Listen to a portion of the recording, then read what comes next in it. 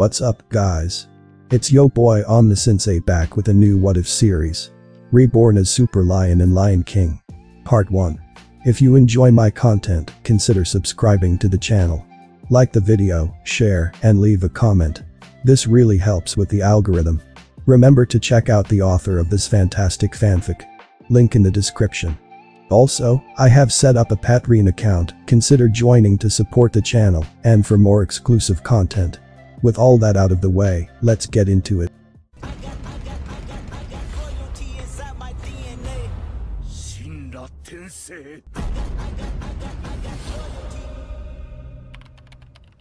Choose one random box of cheats.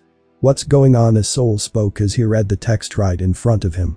Looking around, he found hundreds of boxes with a question mark in front of him. Did I die? Everything is hazy. Who am I? The soul spoke to himself. He could remember his former world, but not his identity. Fine then, I'll play along, I choose you. The soul shouted while pointing at a random box he felt would give him something good. All the other boxes turned to ash, while the one he pointed to started shining. The soul soon found that the box turned into a syringe. What kind of cheat is that? The soul looked at it confused. Syringes always creeped him out. Suddenly the syringe jumped at him and bit him. Eek, I don't want this cheat. Take it back, the soul shouted in fright. After the syringe injected him with a fluid, it disappeared. Congratulations, you received the blessing of a super serum soldier syringe. In your next life, you'll be stronger, faster, and have better reflexes. Warning, you won't be born with your memories intact, you'll receive them as you age. Huh, I'm Captain America. Oh no. Not the Marvel world, I'm doomed. The soul sounded very hopeless, yet it started shining before disappearing as well. On top of a cliff that overlooked the Pride Lands, stood the current Lion King, Mufasa. He looked down on all the animals that had gathered to see who the next crown prince would be. A bird landed in front of the mighty Lion King and bowed. Mufasa just smiled at him. All animals looked at Mufasa. He was a great lion and even greater king. During his reign, the animals had food to eat and water to drink. The borders were protected from other predators. They all hoped that the next in Lion King would also respect the circle of life. Soon a baboon walked up on top of the cliff called Pride Rock and bowed beside the bird. Mufasa smiled even brighter and hugged him. They had been friends for as long as he could remember. Rafiki, let's start the ceremony. Mufasa spoke. Even though he sounded wise and calm, Rafiki, that had known Mufasa since childhood, knew that Mufasa was very excited. Yes, my king. They walked back to the Queen of Pride Lands, Sarabi, and found her with 2 cubs in her arms. There's 2 of them, your majesty. Rafiki asked. He hadn't known about this, since this was his first time meeting the newborns. Yes, Rafiki, Simba and Asafa, twins. Mufasa said as he lovingly gazed at his sons. Then who is the oldest, my king? Rafiki asked, looking forward to holding the crown prince. Simba. Sarabi answered in the king's stead, as she carefully pushed forward a curious-looking little lion cub. Both Simba and Asafa looked similar, but there were distinct differences. Simba looks just like the 2 of you. Rafiki said as he brought forward a big fruit. He broke it in 2 and used the juice from the fruit to mark the forehead of Simba. The mark of the crown prince. Then Rafiki turned towards Asafa and patted his head. He looks like you as well, but Rafiki recognizes the former king in him. Rafiki said with a smile, as he saw similarities between Asafa and the king before Mufasa. Mufasa couldn't help but to smile brightly, as his second son looked like his father. Simba looked like the mix of Mufasa and Saratobi. And while Asafa was similar, he also had hints of the former Lion King. Asafa had green eyes, slightly darker fur somewhere between orange and brown. He also had a slight mane on top of his head, which was a shade darker than Mufasa's, a dark brown mane similar to his grandfather. Indeed, Rafiki sees greatness in both of them. Rafiki said as he finally picked up Simba. Mufasa and Sarabi followed him to the Pride Rock's cliff. They stood behind him as the ceremony started. Beneath the cliff, all the representatives and elders of different animal kin had gathered to see the next king. Rafiki held up Simba and all the animals, then bowed down. Sarabi and Mufasa were smiling, but even then, Mufasa had a glint of worry in his eyes as he looked around. He was searching for his younger brother Scar. Not finding him, Mufasa decided to deal with it later. Under Sarabi, Asafa sat and looked around curiously. A baby's brain wasn't developed enough to carry and understand complex information such as past life, so at this moment, Asafa was nothing more than a newborn. After the ceremony, Mufasa had lots of meetings and gatherings to take care of, so he only arrived back in the Pride Den in late hours, when the skies had turned dark. He found both Simba and Asafa in the arms of Sarabi. As Mufasa lied down beside his queen, he was surprised to find her awake. "Mufasa, look at their sizes," Sarabi whispered in slight worry. Mufasa compared the two in confusion. Seeing the askance on his face, Sarabi explained her worries. "Simba is the oldest, the crown prince, yet Asafa is bigger and was born with a mane," Sarabi said. Mufasa then understood her worries. For lions, strength, size and wisdom were essential qualities of the hierarchy in their pride. If Asafa grew to be bigger and stronger, then a fight might break out between the brothers for the throne. Mufasa frowned as he thought about this. "Don't worry, we'll raise them well," Mufasa said, but Sarabi's worry was not unnecessary, and he understood that. This is what it means to be a lion. Even Mufasa, when he was a crown prince, had been challenged by his younger brother for the throne. Mufasa was bigger and stronger, which led to his victory, but the fight had been fierce, and his little brother gained a scar above his eye, gaining him the new name Scar, as a reminder of his place as second place. Mufasa didn't want his sons to repeat history, since Mufasa had felt his relationship with his brother become weaker and weaker since his victory over him. Even until this day it confused him why Scar became so obsessed with the throne. Previously he had never shown any interest in it. In the savannah of the Pride Lands, just behind the Pride Rock was a small lake. Beside the lake laid a young lion cub, with brown mane that had slightly developed. He lay there enjoying the sun, breeze and the cooling water from the lake, as one of his paws was inside the lake. Suddenly his ears twitched as he heard some grass rustling. "Not again, Asafa," though, as another lion cub suddenly jumped at him. "Roar!" a cute roar shouted out as the cub jumped at him. Asafa simply rolled over, making the roaring cub fall into the lake. Splash! Nala. Another cub jumped out looking similar to the first one that had ended up in the lake. The sound of waves was heard as a small lion's head arose from the water. "Not fair, how do you always know when I'm preying on you?" Nala, the cub in the water, said. "You make too much sound," Asafa lazily said as he laid on his back. "Nala, stop attacking Asafa," the other cub said. Splash! Nala jumped out of the water and stood near Asafa as she shook off all the water from her fur, intentionally standing near Asafa so he would get wet. With a grin she looked over at him and found him not bothered by what she did. "Perfect weather to get wet," he said. "Yuha, fine, I'll bother your brother instead. Where is he?" Nala said. She could never win over Asafa, so she always felt frustrated by him. But Simba, Asafa's twin brother, was another deal. She always won over him. Nala was slightly older than the twins, so she had superior physical strength at the moment compared to Simba, yet Asafa made her grind her teeth. "Simba? I don't know, he's probably hunting a bug or something as usual," Asafa answered lazily. Simba really was a ball of energy, always shouting about becoming a king, someone strong and always running around and playing. Yet he couldn't beat Nala. "Fine then, Ayana, come with me, we'll hunt down the king," Nala said in an excited tone. "I don't want to, you and Simba are just causing trouble all the time," the other cub retorted. "HMPH, suit yourself," Nala said as she ran along. "Sorry," Ayana said meekly. "No worries, it was fun seeing your sister fall into the lake," Asafa said with a grin. "You're right, haha," Ayana said as she also laid down.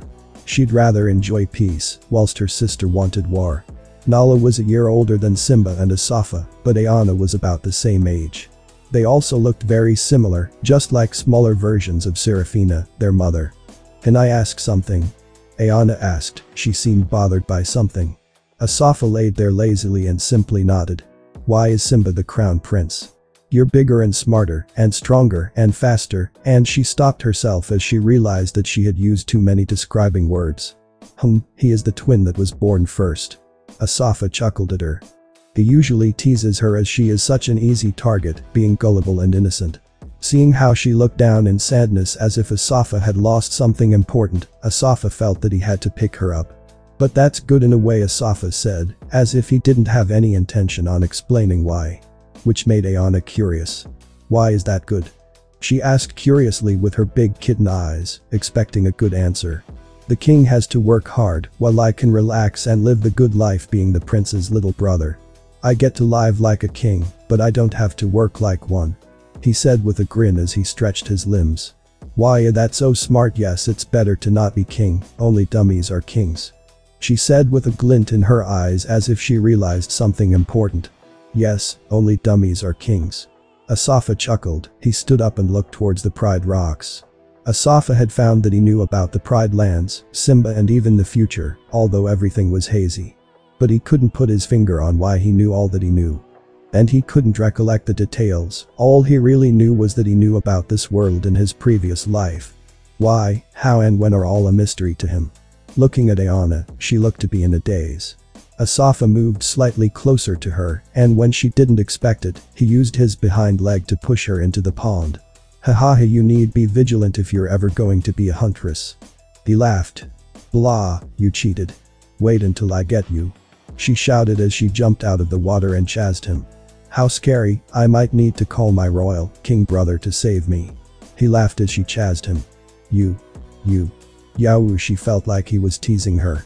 Seeing her facial expressions, he couldn't help but to laugh even more. She was so obvious, more so than her sister Nala. Suddenly, the servant of his father, a little blue bird, flew towards them with panic written all over his face. Young prince, have you seen your brother?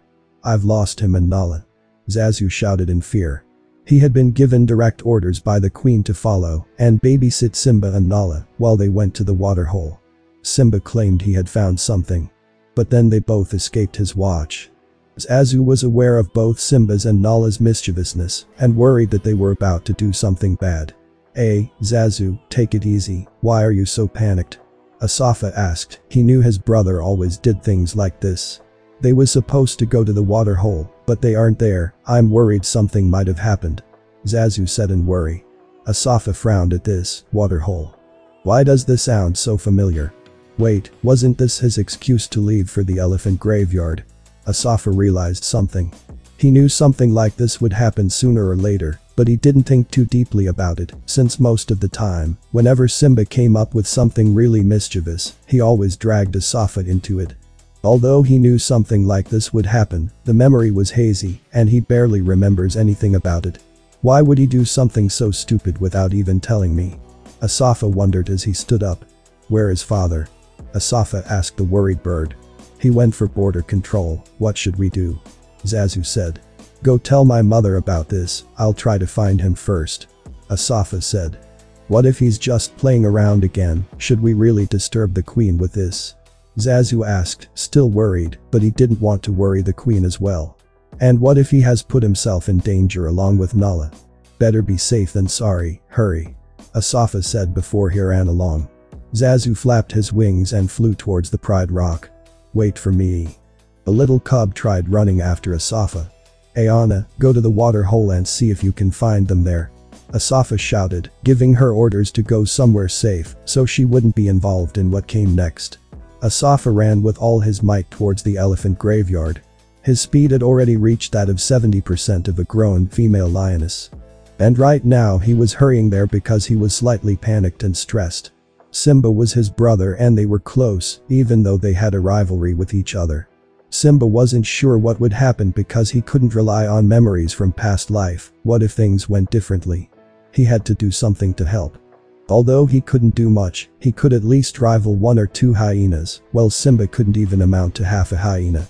It took a while before he finally reached a creepy graveyard made of skeletons. As he arrived, he tried to keep his composure and keep silent. Using his nose, he tried to find traces of his brother and Nala. Although his nose was more sensitive to smells than lions, he was no dog. It took a while before he found a small paw print. Smelling it, he found Simba's odor. Finally, Simba, Nala, you guys better be alright. Asafa thought. He follows the trails until they became clearer.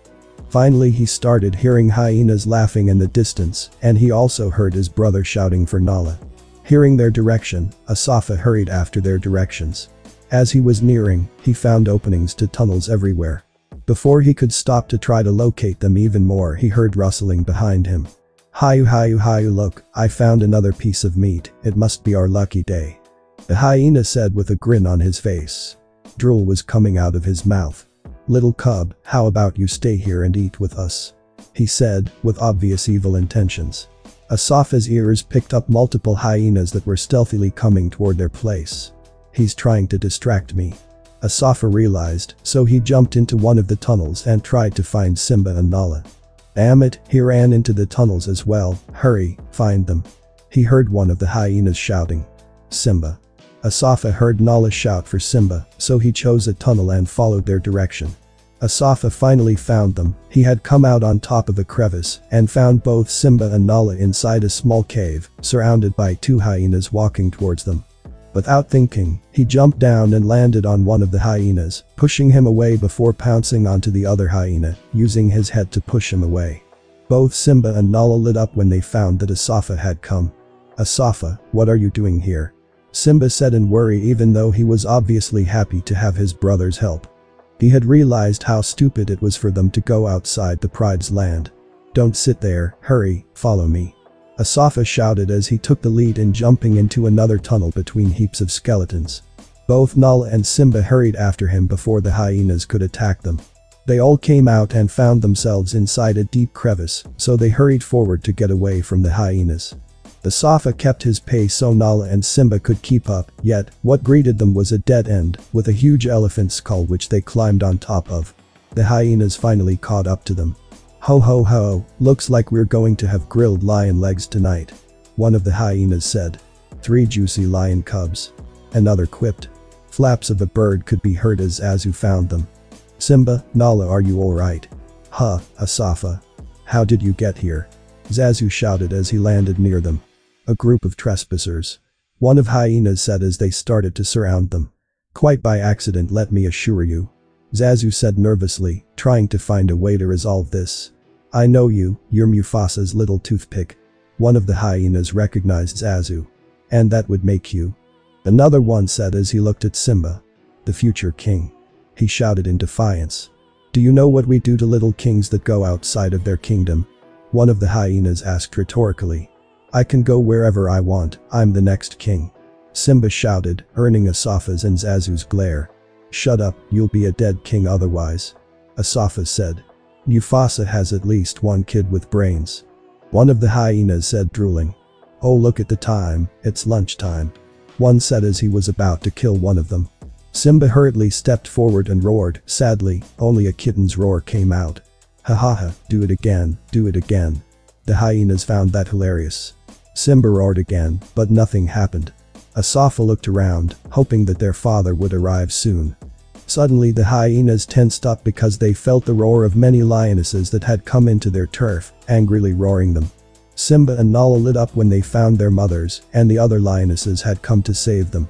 Queen of Pride Lands, is this a declaration of war? One of the hyenas suddenly said very seriously as he growled.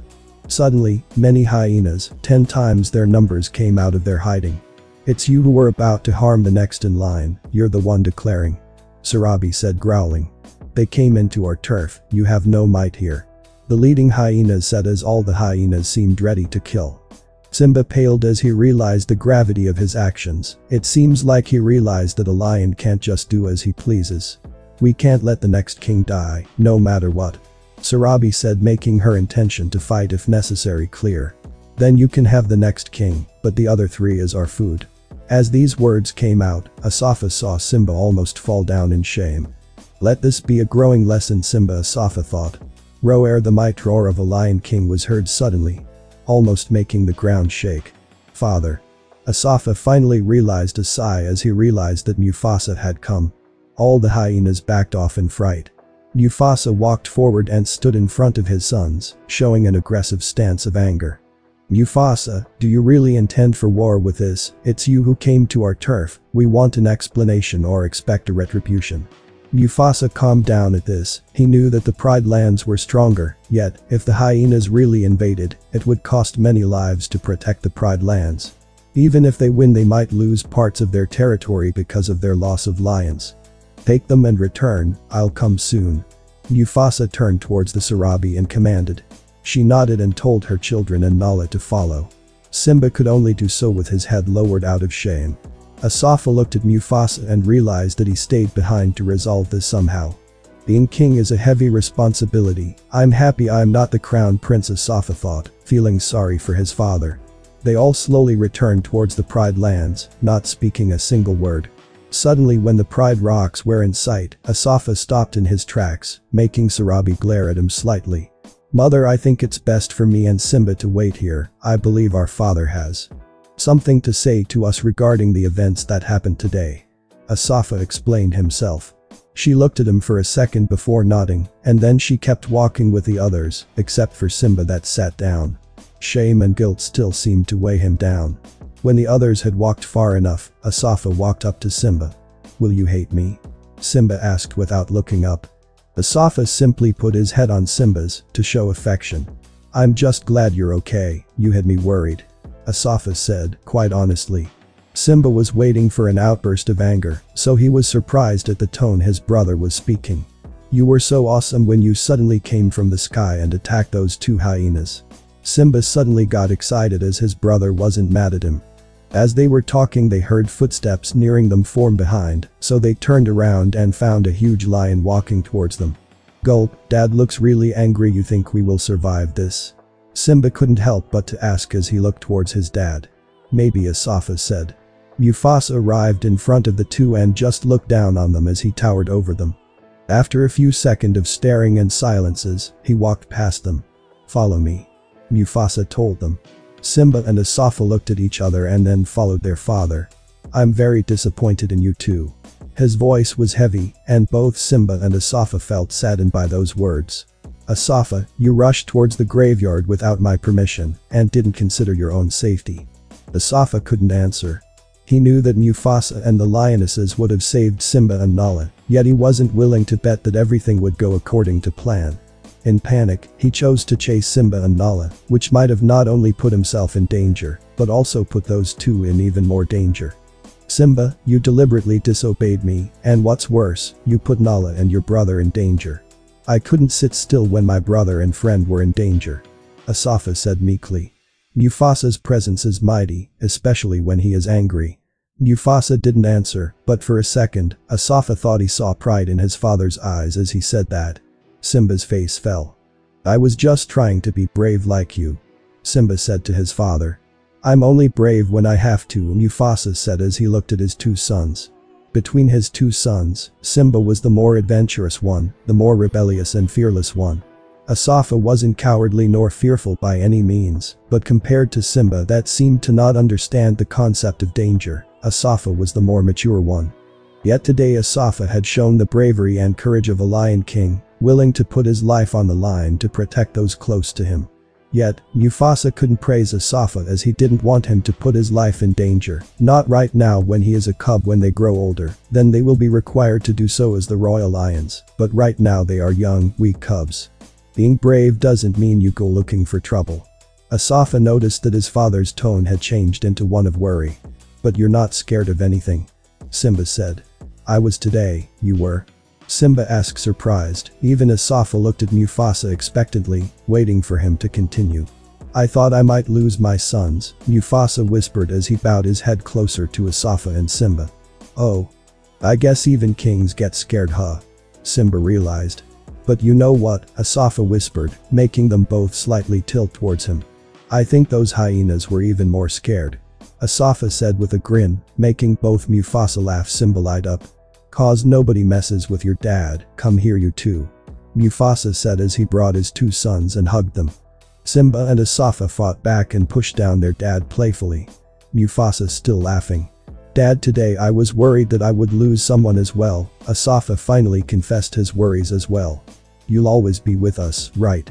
Simba asked his father, hearing my confession. It seems that, although they thought of their father as an invincible superhero, they still got worried for him today when he faced enemies. Asafa, Simba, let me tell you too something that my father told me. Look at the stars, Mufasa said in his deep, wise voice while looking upward. Both brothers followed his gaze and looked up. The great kings of the past looked down on us from the stars, Mufasa explained. Really? Both Simba and Asafa asked. Yes, so whenever you feel alone, remember that those kings will always be there to guide you, and one day, so will I. Simba still kept looking up towards the sky, not really comprehending what his father meant. Asafa changed his sight from the stars to his father. He understood the magnitude of those words. He knew that someday in the future something would happen to Mufasa which would lead to Simba running away, but for the life of him, he couldn't remember what it was. Mufasa sensed Asafa looking at him, so he met his gaze. Seeing the worry in Asafa's eyes, Mufasa understood that his youngest had understood his words, so he simply put a paw over Asafa's head as a way to comfort him. The day after, on a clear, sunny day, Simba and Asafa had been called by their uncle Scar for a surprise. Asafa had feeling that something ominous was about to happen, but Simba was obvious and went to meet with their uncle in the Rift of Pride lands. Asafa followed as he felt like he had to. He couldn't remember what, but he strongly felt like something was about to happen. When they arrived they found Scar waiting for them. "My dear nieces, how happy I am to see you. Uncle Scar." Simba quipped happily. "Uncle Scar, what surprise did you call us for?" Asafa asked. He still couldn't get rid of the feeling that followed him. "It wouldn't be much of a surprise if so told you, would it?" Scar asked. "Follow me, I'll show you where to," Scar said as he walked into the Rift Valley. Simba and Asafa kept walking behind him until they came to a stone with a small tree. "So what's the surprise, uncle?" Asafa asked again, wanting to get this whole thing done with. "I need to go get your father first, it's a father-son thing." "Can I go with you to bring dad?" Simba asked. "No, stay on this rock, we wouldn't want another mess like the one with the hyenas, would we?" "You heard about that?" Simba asked in surprise. "Everybody heard about that, and Simba, just between us, you might need to work on that little roar of yours," Scar said as he hugged Simba close. Asafa was frowning, he didn't know why, but he felt like he should remember something important. The older Asafa got, the more he remembered from about this world from his past life, yet his brain hadn't matured enough to remember everything. Everything was hazy. "Hey, Uncle Scar, will we like this surprise?" Simba asked. "Oh, it's to die for," he said as he walked away. "Simba, I don't know why, but I got a bad feeling, maybe we should go back and meet up with Dad," Asafa said. "No, Uncle Scar told us to wait here," Simba answered with certainty. He didn't want to mess up again like last time. "So what do you think the surprise will be?" Simba asked after a while. "Maybe he'll teach us how to hunt or something. Or maybe he'll teach us how he roars like a king," Simba hoped. Maybe he'll nag us again," Asafa speculated. "PFFT maybe." After a while, Simba started working on his roar, and it sounded mightier than usual as it echoed throughout the Rift Valley. Even Asafa started to roar and compete with Simba. "Roar roar roar haha I won." Asafa laughed at his brother, but both were silenced as they started to feel a small earthquake. "Simba, do you see what I see?" Gulp. Asafa had never felt this kind of terror before. The stress of the events that were unfolding, and the stress of the premonition he had since earlier made everything worse. The ravine was filling up with hundreds of wildebeests all chaotically running for their lives, and at the forefront, Simba and Asafa ran for their lives. Asafa looked back and found to his horror that the wildebeest had neared. Just any second now, both him and his brother would fall beneath the hooves of hundreds of wildebeests. As soon as they saw the wildebeest run into the ravine from one end, they had started running to the other end, and just as they were about to be swallowed by the horde of wildebeest, Simba and Asafa found a small tree which they climbed up onto. They looked down in fear and horror as they saw the beasts hurry past them, some of which crashed into the tree they were on, making it shake violently. Both Simba and Asafa were in a dire state. "Brother, hold on," Asafa shouted as he saw that Simba was struggling to hold onto the tree. I can't, I'm losing my grip," Simba roared back in fear. Asafa was stronger and more agile, so he did his best to climb closer to his brother to support him with his own claws, which seemed to work, although it hurt Simba. "Hold on, you can't die here," Asafa shouted in clear fear. He didn't want to die, nor to see his brother die. "Asafa, I'm sorry," Simba cried out. Seeing the hint of confusion mixed in with terror in Asafa's eyes, Simba shouted once again. "I'm sorry for being jealous of you, I love you," Simba cried out. He had realized that he always felt jealousy towards Asafa, as his brother was stronger and bigger than himself. He knew that they should been even closer than they already were, but the jealousy was like a rift between them. Asafa climbed even closer to Simba to support Simba even more. He had never cared about those matters. He always loved his brother and cared for him, even though they competed in most things. Simba, Asafa, I found you. Suddenly the voice of a bird was heard as Azu flew close to them. Hold on, your father is on his way. He shouted as he flew back to Mufasa to show where they were. In less than half a minute, a fierce lion jumped straight into the stampede of wildebeest. As Mufasa tried to close in on his sons, he fell down a few times as he crashed into wildebeests. Both Simba and Asafa felt their hearts hurt at this. They had never seen their invincible father fall before and look so helpless. Father Mufasa stood up again and rushed on top of the stone beneath the tree. Take Simba, I'll cling to your back. Asafa shouted as he saw, in a split second, the hint of uncertainty in his father's eyes on who to pick up. Mufasa didn't speak further and picked up Simba with his mouth, and Asafa jumped onto his back and held on with his dear life. Mufasa tried running with the flow of the stampede, but even then he fell down. He knew that if this continues they would all die. After struggling, they finally reached one side of the rift and started to climb the ravine wall. Mufasa put down Simba on a safe spot on the wall where Asafa also jumped off. Sadly, it was too small for Mufasa to stop, so he had to climb on. The wall was steep, and it was hard for Mufasa to climb. Seeing their father climb on, Simba was worried and found another place to also climb the wall. Asafa couldn't leave as his eyes refused to leave his father, out of worry and fear.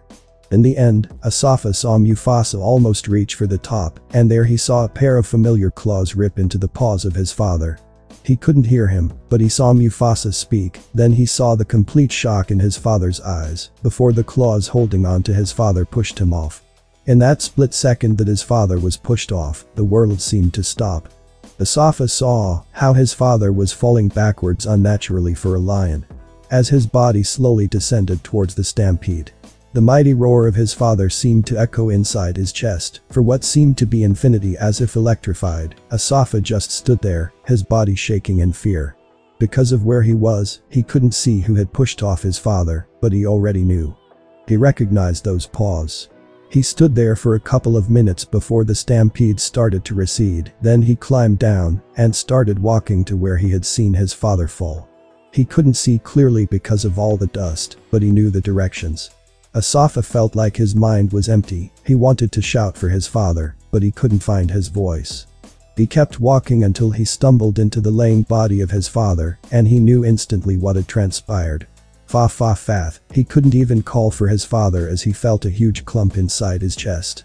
The big body of the lion that could fight hundreds of hyenas, the strongest person he knew. The one that held up the sky and saved the day whenever he or Simba caused trouble. The source of power and security for the Pride Lands was down on the ground, looking so weak, breathless. Tears fell down Asafa's eyes as he snuggled into his father's face. Dad. Asafa heard the voice of his brother echo throughout the ravine, yet he couldn't bring himself to say anything. He laid there weeping. Gallop, another wildebeest suddenly appeared, jumping over both Mufasa and Asafa before running along. It seemed to be the slowest of its kin. Dad. Simba had found his way to them as he walked around the body of his father, not understanding why he wasn't moving.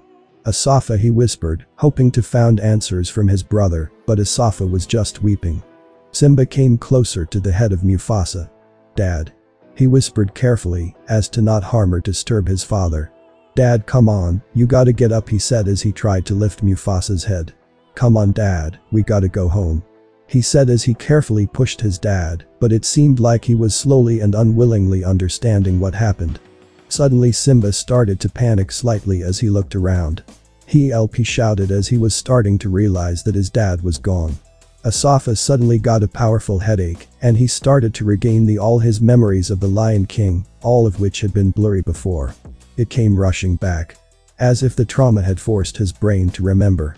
Before he remembered some details that were hazy. But now it was all cleared. Although some details had been forgotten because of the passage of time, the trauma of today had awakened most of the memories. But none of that mattered to Asafa as right now, this was real to him, and he had lost his father. The rest was very hazy to Asafa, as he could barely register that his brother was present. He kept weeping. "He help somebody, anybody." Simba once more tried shouting for help. Realizing that no help was coming, Simba walked back and laid beside his brother in the embrace of his father, and also wept. Simba and Asafa laid there as they could still feel the warmth of their father's body. After laying in their father's embrace for a few moments, they heard the footsteps of someone closing on them. "You two, what have you done?" a sinister voice said. Their uncle Scar had appeared in front of them. "Uncle!" Simba cried. Asafa was still in his daze as Simba and Scar spoke. He couldn't register the words they spoke, but it seemed like they had spoken for a good while before Simba nudged Asafa and pushed him up. Asafa saw him crying. "We need to go," he said, devastated. Asafa's first instinct was to return to the pride, but seeing the shadow of his uncle behind them, he knew that they would die before they reached back. Simba nodded before running towards the directions away from the pride cliff. As Asafa ran with Simba, he felt more and more guilty. "If I had remembered, or at least disobeyed Scar and climbed up from the beginning, then none of this would have happened. If only I followed my gut feeling. I could have prevented this so easily," Asafa thought. He strongly felt that this was his fault. His presence should have stopped his father from dying, but it didn't. As for Simba, he also felt guilty. Scar had instilled in him that everything was their fault. Mufasa died because of them.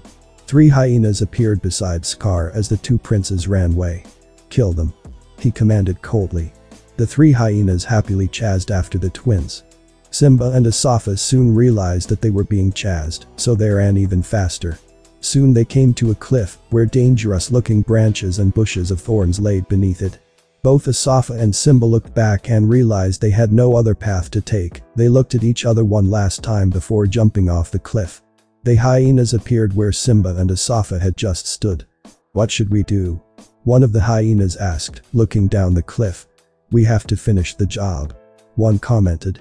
"They are as good as finished anyways," the third said, looking down. "From this fall they must have died. Even if they survived the fall, they won't survive out there." One for them agreed. Looking toward the horizon, they only saw desert. "Let's go back and say we killed them." The hyenas agreed.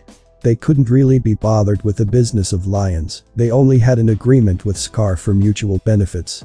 The twins barely survived the fall, and even then the adrenaline kept them from resting as they kept running for their lives. It was easier for Asafa as his body was stronger and he had way more stamina. But his mental fatigue was overwhelming, and as they kept walking for many hours on end, he finally found Simba full of exhaustion. At that point, Asafa also fell down because of the mental exhaustion. By the time he had woken up, he found that he was under the shade of a tree. Beside him was Simba, still unconscious. "Timon and Pumbaa, huh?" Asafa realized as he saw them standing with their back against him, whispering something. But Asafa heard them loud and clearly. "Timon, are you sure about this? They might eat us. Maybe we can keep one and throw away the other." "Pumbaa, haven't you ever heard of the proverb, 2 is better than 1? "What's a proverb?" "It's when you professionally explain something."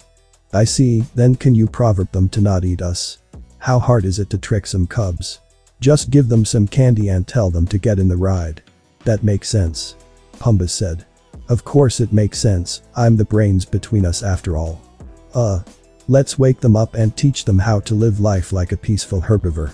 As they turned around to wake up the lion cubs, they found one of the cubs already awake, just a step behind them, listening in. Aya, it's going to eat us. Eat Pumbaa first, he is fat and juicy." Both Timon and Pumbaa hugged each other and shook. Who are you?" Asafa asked. "I'm pro and he's verb," Timon said while shaking, not realizing the words he said. "Pro and verb. Sounds tasty," Asafa said while licking his lips. Pumps passed out. "Pumbaa." Timon jumped on top of him in worry. Suddenly Simba started to wake up because of all the commotion, as he saw his brother, a pig and a meerkat. "What's going on?" Simba said. Timon looked at Simba confused. Simba's voice sounded so depressed. "You okay, kid?" "I guess so," Simba said as he stood and walked past his brother with his head down. "He seems blue," Timon commented. "I'd say brownish gold." Pumbaa woke up and said. No, I mean he's depressed." "Oh. Where are you going?" Both Pumbaa and Timon asked at the same time. "I don't know," Simba said as he continued walking away. "Why are you two out here?" Pumbaa asked. "We are outcasts. Asafa said as he started following his brother. After all, brothers should be united. Ah. So are we, but what's keeping you down? Pumbaa asked worriedly. Nothing, he's at the top of the food chain.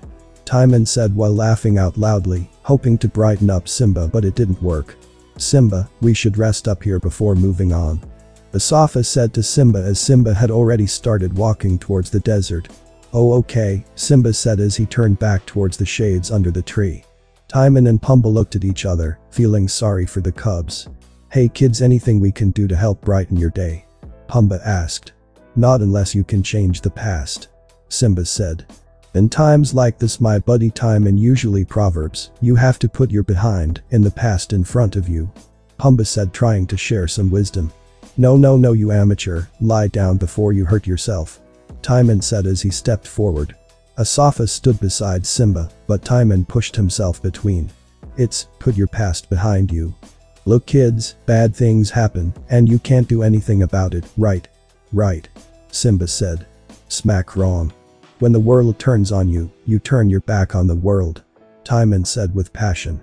Asafa had his paw on his head, wondering why he got the smack when Simba was the one that gave the wrong answer. But before he could comment, Timon hugged both Simba and Asafa close to him. What do you mean? Simba asked, finally a little curious. When bad things happen, there is something you can do about it.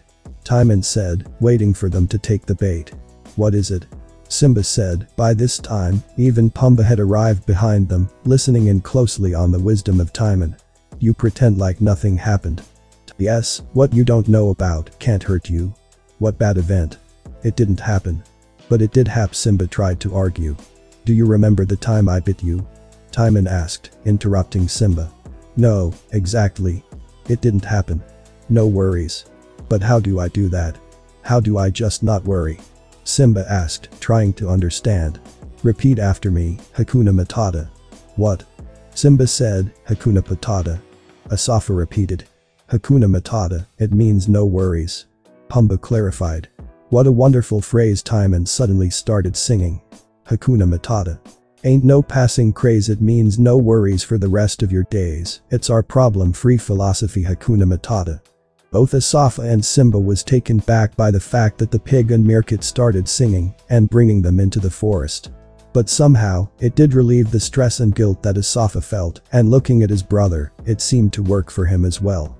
Suddenly, Timon hugged Pumbaa close to him and sang. Why? When he was a young warthog, when I was a young warthog. Pumbaa repeated. He found his aroma lacked a certain appeal, he could clear the savannah after every meal. I'm a sensitive soul, though I seem thick-skinned, and it hurt that my friends never stood downwind. Simba seemed very intrigued by what had made Timon and Pumbaa outcasts, so he listened closely. And oh, the shame, he was ashamed. Thought of changing my name, oh, what's in a name? And I got downhearted. How did you feel? Every time that I Pumbaa. Not in front of the kids. Oh sorry, Hakuna Matata. What a wonderful phrase, Hakuna Matata. Ain't no passing craze, it means no worries, Asafa finally sang. For the rest of your days. Simba continued, finding his courage after his brother. Yeah, sing it, kid. It's our problem-free philosophy, Hakuna Matata. Hakuna Matata, Hakuna Matata, Hakuna Matata, Hakuna. It means no worries for the rest of your days. It's our problem-free philosophy. Hakuna Matata. Timon, Pumbaa, Simba and Asafa sang as Timon and Pumbaa showed the way to their new home. Asafa sat beneath a tree with Pumbaa. Simba and Timon ran away to eat and compete about something. Kid, how do you feel being with us? Pumbaa asked.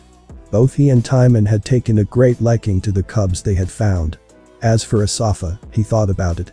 He knows that the life he is currently living was a story, a movie in his past life, but that doesn't change the fact that he is currently a lion.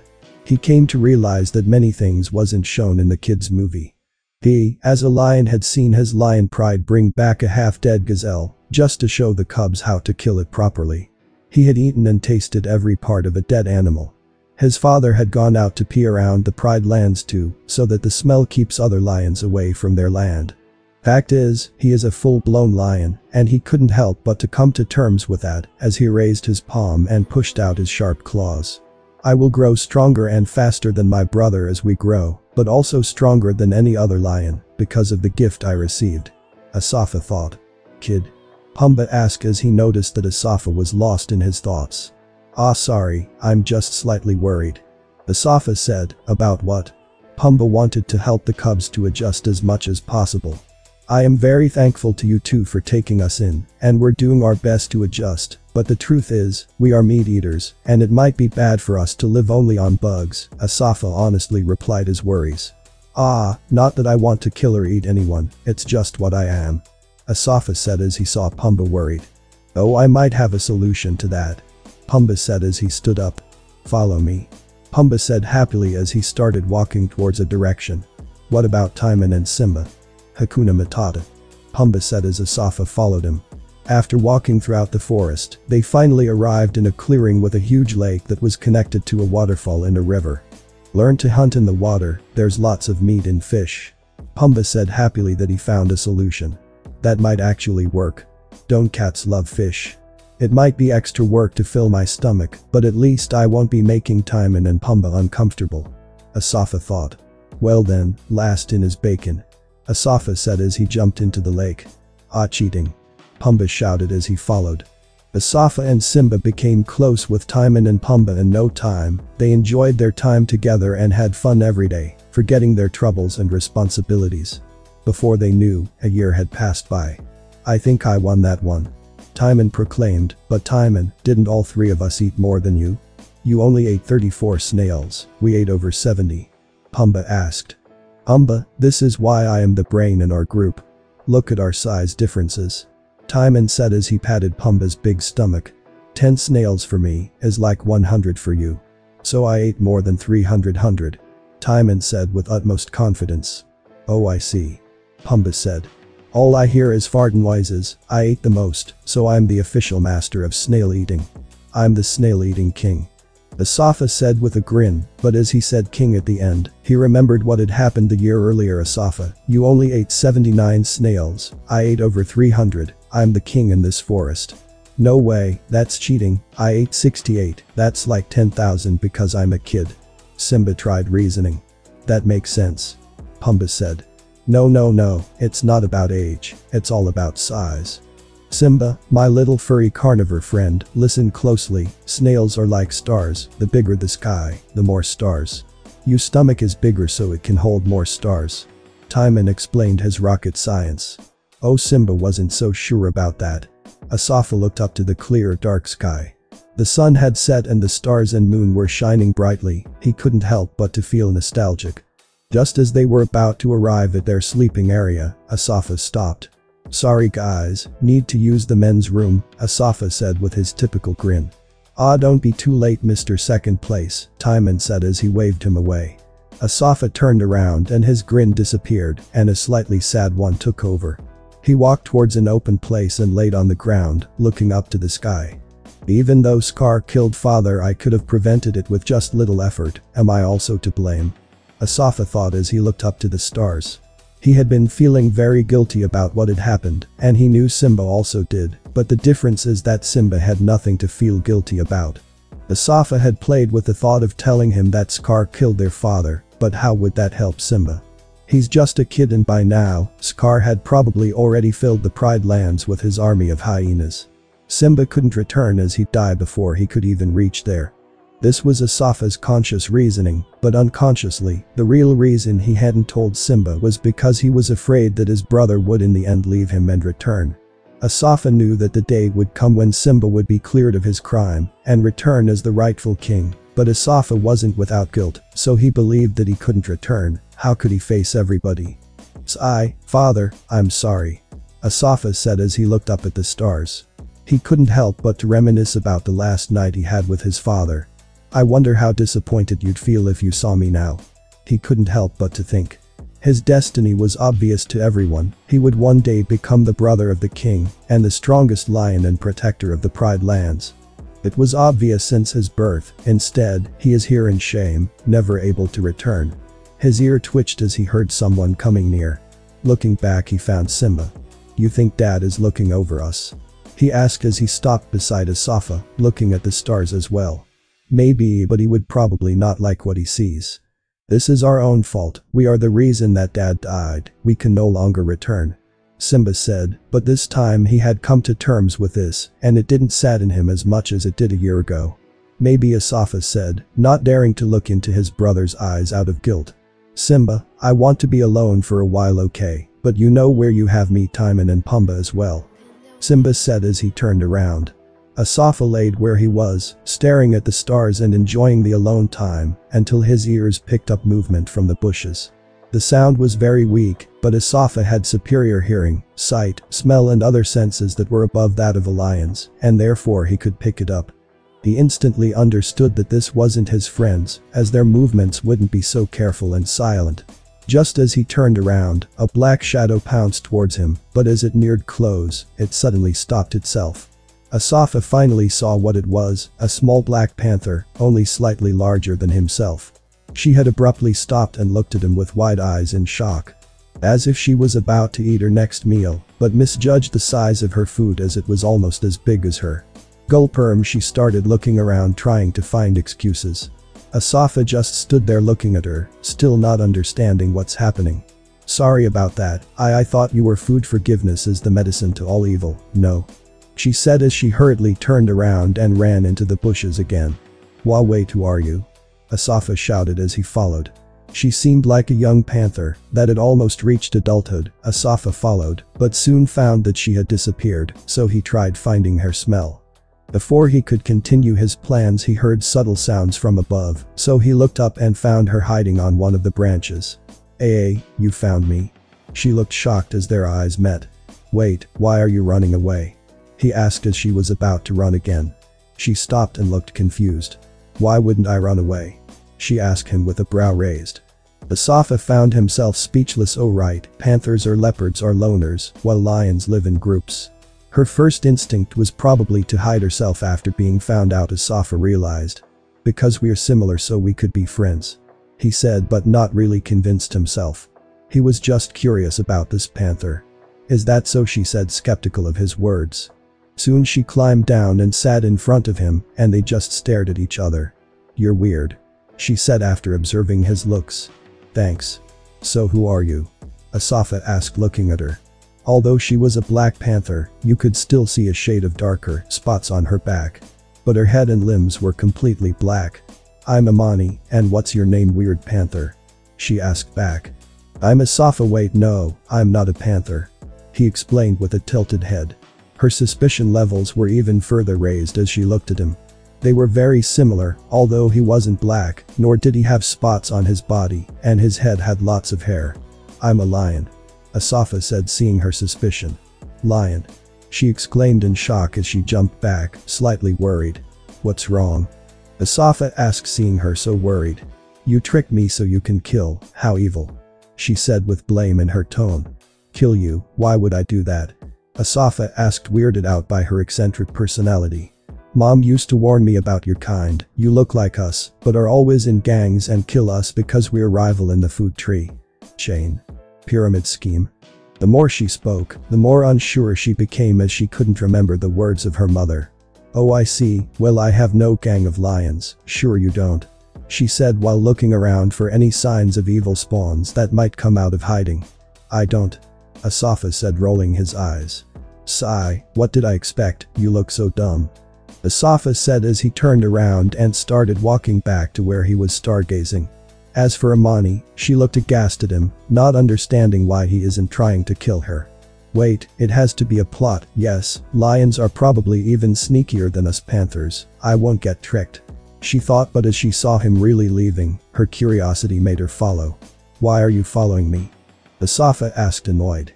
I'm not, I'm just walking this way as well. She said in a huff, annoyed that he would assume such dumb things. Sure. Asafa said, not convinced by her. Hey. Evil spawn, why don't you believe me? I would never follow you. She said as she ran up to him in anger. Yes, sure, I believe you. Asafa said, trying to get rid of her. Grrrr, you really are an evil spawn. She said without hiding her irritation.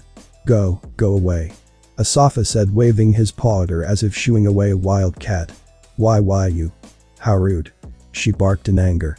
His actions made her want to stick to him even more, so he'd be annoyed to death. Asafa just sighed and continued walking to his stargazing spot. As he laid down and stared at the sky full of stars, he got lost in thought. As for Amani, she hid in the bush closest to him, both aware of each other. What a weirdo, why should he lay relaxed in such an open place, isn't it better to hide like this? She whispered, not understanding his behavior. What do you want? Asafa couldn't contain himself, he wanted to spend some time alone, yet behind him a black panther not much older than him was hiding and staring at him, totally destroying his peace of mind. Humph, nothing to do with you, this is my resting place, she said from the bushes. Fine, Asafa said with clear annoyance. But why aren't you black? And why don't you have spots? She finally asked. There's a difference between lions and panthers. You guys are very sneaky while we are strategic and strong. So our bodies are different. Asafa tried to explain. But talk, she said. But talk? What does that mean? He asked, not understanding her. That you're talking shit. You're asking for a fight, aren't you? Asafa angrily stood up. Haha, I'm bigger than you, lions must be overrated, come here and let me slap cough couch, come here and let me teach you a lesson. She said arrogantly. Are you fully grown? Asafa stopped in his tracks and asked. No, not yet, I'm still a teenager. We panthers grow even more than this, she said proudly. After all, she had never seen a lion, so she thought Asafa was fully grown, considering that he was about 80% her size. But I'm not grown at all, I just started puberty, Asafa said with a grin. He felt like a checkmate at her. Her surprise couldn't be hidden. No way, you're still a child, she asked surprised. Well, I wouldn't say a child, more like then if this is your baby phase, then how big do you get when you're an adult? I'm not a baby. I thought that animals that live in groups are smaller and weaker, she said in wonder. Hey, listen to me, I'm not a baby. Asafa tried to correct her. Then how big do you get? She asked, totally ignoring him. Asafa's claws came out of his palms. He was seriously pondering whether he should just get rid of this weird black panther. Hey, answer my question, don't you know it's rude to be rude to your elders? She said with haughtiness in her tone. Her demeanor changed now that she knows that he is a baby. You are quite shameless, aren't you? Asaf said, sounding exhausted. She walked up to him and gave a slap on his back. Listen up, kid, it seems like no one taught you manners. From now on you can call me Teak, no, call me master, I'm going to teach you all I know, she said with newfound pride. After all, she is the elder around here, so she have to have the patience to overlook a child's misbehaving. Asafa just stood there, with his mouth slightly agape. He couldn't fathom this panther could be so shameless. Asafa, are you here? Suddenly Pumba's voices was heard as he, Timon and Simba arrived. Instinctively, Imani got ready to fight for her life as she thought that Asafa had really tricked her and that his pride had come to eat her. I knew it, you tricked me, huh? I didn't. Now there is food delivery here. She changed her tone as she saw the fat and juicy Pumba arriving here with the side dish Timon. Both Timon and Pumba felt instinctive fear for their lives as they laid eyes on the black panther that stood beside Asafa. They're not food, they're my friends, Asafa said as his paw slapped her head to get her out of her predatory stare. Hey Asafa, who might this lovely, not hungry looking canine be? Timon asked with a shaky voice. Maybe it was a bad idea to pick up two lions after all, Pumba whispered with shaking legs. What an ugly lion, Simba said. How rude, brat, slapping your master. Do you want me to beat you up? Imani shouted in anger at Asafa. Geez, calm down everyone.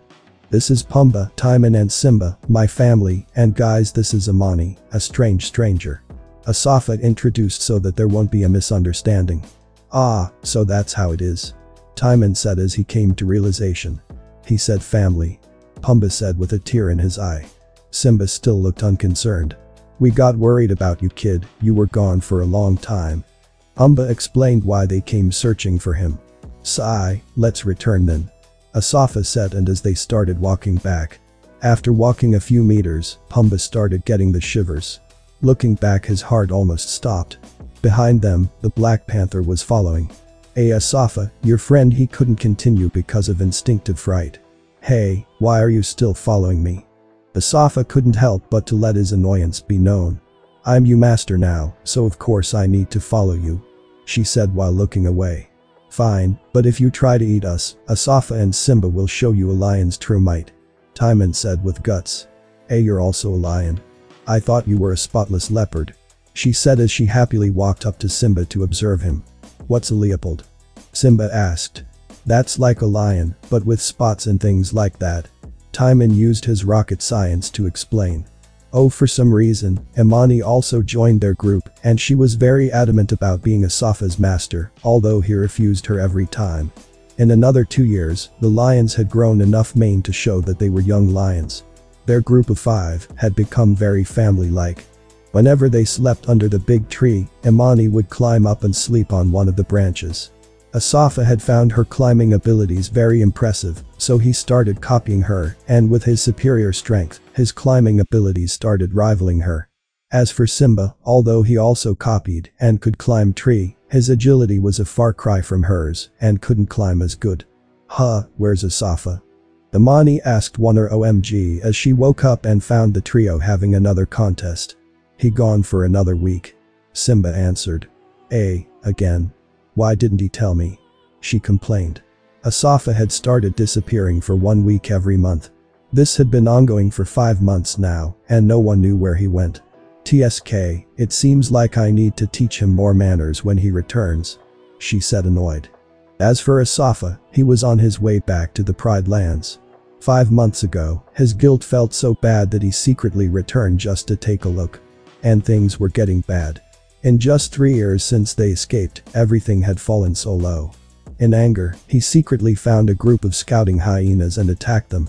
Although he hadn't fully grown, he still was as strong as a normal adult male lion, which made it possible to fight those 5 hyenas. He got seriously harmed in that fight and gained a small scar on his arm, but in the end he killed the 5 hyenas before escaping. When he returned home, his companions got worried about him, but he wouldn't tell them what happened. Since then he went back to the Pride Lands to hunt hyenas, but he himself was unaware that this act was actually developing his hunting and fighting skills. Roar, another attack. How incompetent can you be? Scar shouted at the lions and hyenas as they had gathered. No one answered him as they knew answering would just make Scar even angrier. Did you at least find out who the attacker is? Scar calmed down and asked the lionesses. It's a male lion from outside the Pride Lands. We don't know his identity. Sarabi spoke out. She knew that if it was someone else, Scar might become even angrier. Increase the amount of scouts. Make sure you guard this territory better. Scar spoke with an eerie calm. Yes, my king. The hyenas spoke. As Asafa arrived in the Pride Lands, he was surprised to find the smell of lions not long after he enters the lands. This was unusual as they usually weren't this far out to hunt. Asafa took precaution and chose a longer path where he could more easily hid his traces. As he got closer to his central Pride Lands, he started searching and hunting for hyenas. But to his surprise, their groups had doubled in size. It seemed like they got wary of him. Hiding on a tall tree, Asafa silently listened in on a passing group of hyenas. Scar got so angry, scary. One hyena chuckled. The best part is, did you see the faces of the lions? Gwahaha, don't you just want to kill them all as you see their expressions? Asafa just listened in on their banter as he silently watched them from above. He closed his eyes and tried listening further to see if there were any more close by, but he couldn't hear anyone else. Once he opened his eyes again, his predatory gaze didn't leave the biggest hyena. Should I attack, should I not? He pondered, but his body was in perfect stance to pounce. Although he was debating in his mind, it seemed like he had already unconsciously made a decision. Just as they passed under the tree, Asafa moved. Using his legs, he picked himself down towards the biggest hyena, and before they could react, a lion had landed on their leader. Asafa bit right through the neck of the hyena and killed him, and before they could react, he slashed his sharp claws towards the closest hyena, blinding him. Only then did they react, but Asafa was faster and blinded another. Now he had decreased their fighting power to 7 hyenas. They surrounded Asafa and used their usual tactics to attack him from behind, as a few of them distracted him from the front. Hyenas have a cruel method of biting and ripping of the balls of lions from behind. This is to weaken the lion and harm him, but this also has the effect of stopping him from reproducing if he survives the encounter. Asafa was aware of their tactics and used the tree to his behind, and just as one of the hyenas in front of him was about to feint attack from the front, Asafa attacked him, catching him off guard. Asafa bit through his neck and then slashed another hyena. He tried backing up to the tree again, but got jumped by another hyena that bit his shoulder. Asafa didn't care and instead pounced the hyena he had just slashed and killed him as well. The fight continued, the hyenas died one by one. And when there was only 3 of them left they tried escaping. But would Asafa let them? He caught up to another one and bit right through his spine, paralyzing the hyena. Just as he was about to chase the others, he heard the sound of 3 lions roaring in the distance as they came as backup. So Asafa turned around and was about to escape the scene. The hyena that got paralyzed from the spine down, realized what's going down and bit onto Asafa's leg, hindering him from running away. Asafa felt the pain of the hyena's biting power and tried to release his leg with a kick, but the hyena refused to let go. So Asafa turned around and bit down on his neck, killing him. As he was about to run away, a horrible pain assaulted the leg which the hyena had bitten into. Hyenas have one of the most powerful biting forces in the world, and the hyena had cracked the bone in his leg. Realizing that he wouldn't be able to run away, Asafa hurried to the big tree he had hidden on before and climbed up. Although lions can usually climb small and easy to climb trees, they are not capable enough to climb this type of high, hard to climb tree. Only monkeys can do that, so he assumed that the lions wouldn't expect him to be hide there. He silently laid down on the highest branch and steadied his breathing. Soon the 3 lions arrived at the scene, and the 2 hyenas that had run away joined them. He was here. The bastard attacked us all and took us by surprise. The hyena cried out. The lions didn't answer and simply started sniffing the dead bodies. Asafa was watching them closely and to his surprise, he found 2 of the lionesses familiar. Ayana, Nala, to think that you've grown so much. Asafa thought to himself as he watched them silently. All lions of Pride Lands had come to detest Scar and his rule, but there was nothing they could do about it. There were no adult males of royal lineage that could overtake Scar. Nala and Ayana were 2 of the lionesses that found pleasure in the fact that an unknown lion had come to their territory to attack hyenas. Although they did find it annoying since it's their instinct to protect their territory, and the fact that an outsider had come to their territory to kill. But their pleasure in the destruction of hyenas is greater than their will to protect the lands they once cherished. Scar had ruined it all. Food has become harder to come by, unjust rule, the hyenas are out of control. All this has even led to less rain on the land, which had led to less growth. That's the worst thing that can happen, as the herbivore will then move away. That fact, in addition to the fact that hyenas have been over-consuming, has led to the dire state they are in today. Nala and Ayana are quite different in personalities. Although both rejoiced in the harm that has befallen hyenas, Nala would still attack the intruder with all her might. Ayana, however, is more laid back. She'd close one eye if it benefits her. Enemy of an enemy is an ally. But this was unknown to Asafa, and that's why his heart stopped beating for a second when Ayana instinctively looked up and met his eyes. At that moment, a surge of emotions drowned Asafa. Would she recognize him? Would they attack him? Would the truth come out? But Ayana simply turned her head away as if she hadn't seen anything. Let's go southeast, I think I got his trace. Ayana shouted, and they all hurried after her. Although Ayana decided to give the intruder a helping hand, she couldn't help but to frown. She felt like she recognized the male lion in the tree, although it was hard to see because of all the leaves, and although she only had eye contact with him for a second, she couldn't put her claw on it, but something was eerily familiar. As they ran away, she couldn't help but to look back one last time towards the tree, but it was impossible to see anything because of the leaves. Nala noticed that Ayana was frowning and noticed her gaze towards the tree they had passed under. And she also looked back with furrowed brows. Then they continued onward. She didn't recognize. Asafa felt a hint of relief, but at the same time he felt slightly sad because of it as well. Maybe on some level, my heart longs to go back, Asafa realized as he looked towards the Pride Rock in the distance. After a while he climbed down and hurried back where he came from, but sadly his leg was really bad, so he couldn't run as fast as he wanted. This time it was a close call. Maybe I should wait with coming back here for a while. Asafa thought in worry. It didn't take long for Asafa's leg to heal, much faster than what is normal for lions. It took a few days longer to return home because of the injury, but by the time he had returned, it had almost healed completely. Simba, Imani, Timon and Pumbaa got slightly worried when he was later than usual, but got relieved when they saw him. To think that you'd leave again without telling your master. I think I should teach you more manners. Imani shouted furiously. But her words fell on deaf ears as Asafa just walked past them. Sorry guys, I need rest.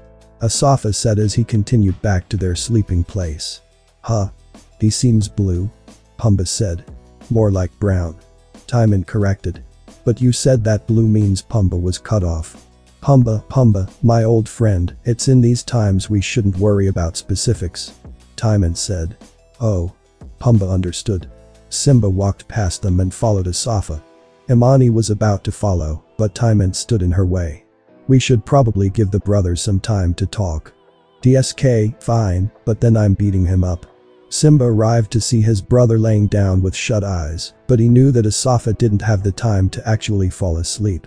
Asafa, you leave without telling us anything, fine, we understand, but then you come back harmed, you think we'll just keep silent? Simba said. If his brother is going through something, he wants to be there for him. Hey, do you really have to put up walls with us? With me? Simba continued. Asafa heard the hurt in Simba's voice when he said that, so he opened his eyes to look at him. Simba, it's not that I'm putting up walls, it's never mind, you wouldn't understand. Asafa said as he stood up and tried to leave. After all, how could he explain that he'd been back to the Pride Lands and hunted the hyena army of their evil uncle? How could he explain that the drive to do that is because of the guilt he feels? How should he explain that Simba isn't really in the wrong, it was the plot of their uncle? But in the end, Asafa had the ability to change the outcome, but he didn't, so he also carries guilt.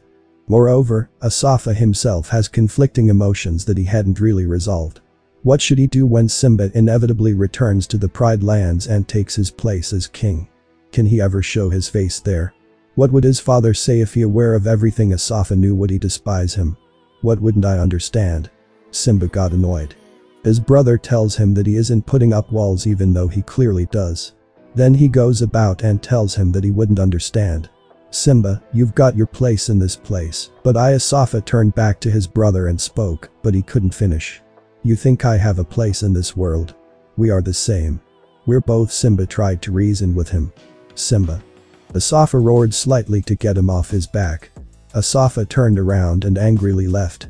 Simba also turned around and went the other way, clearly frustrated with his brother. They are in this together, what's the point of keeping secrets between them?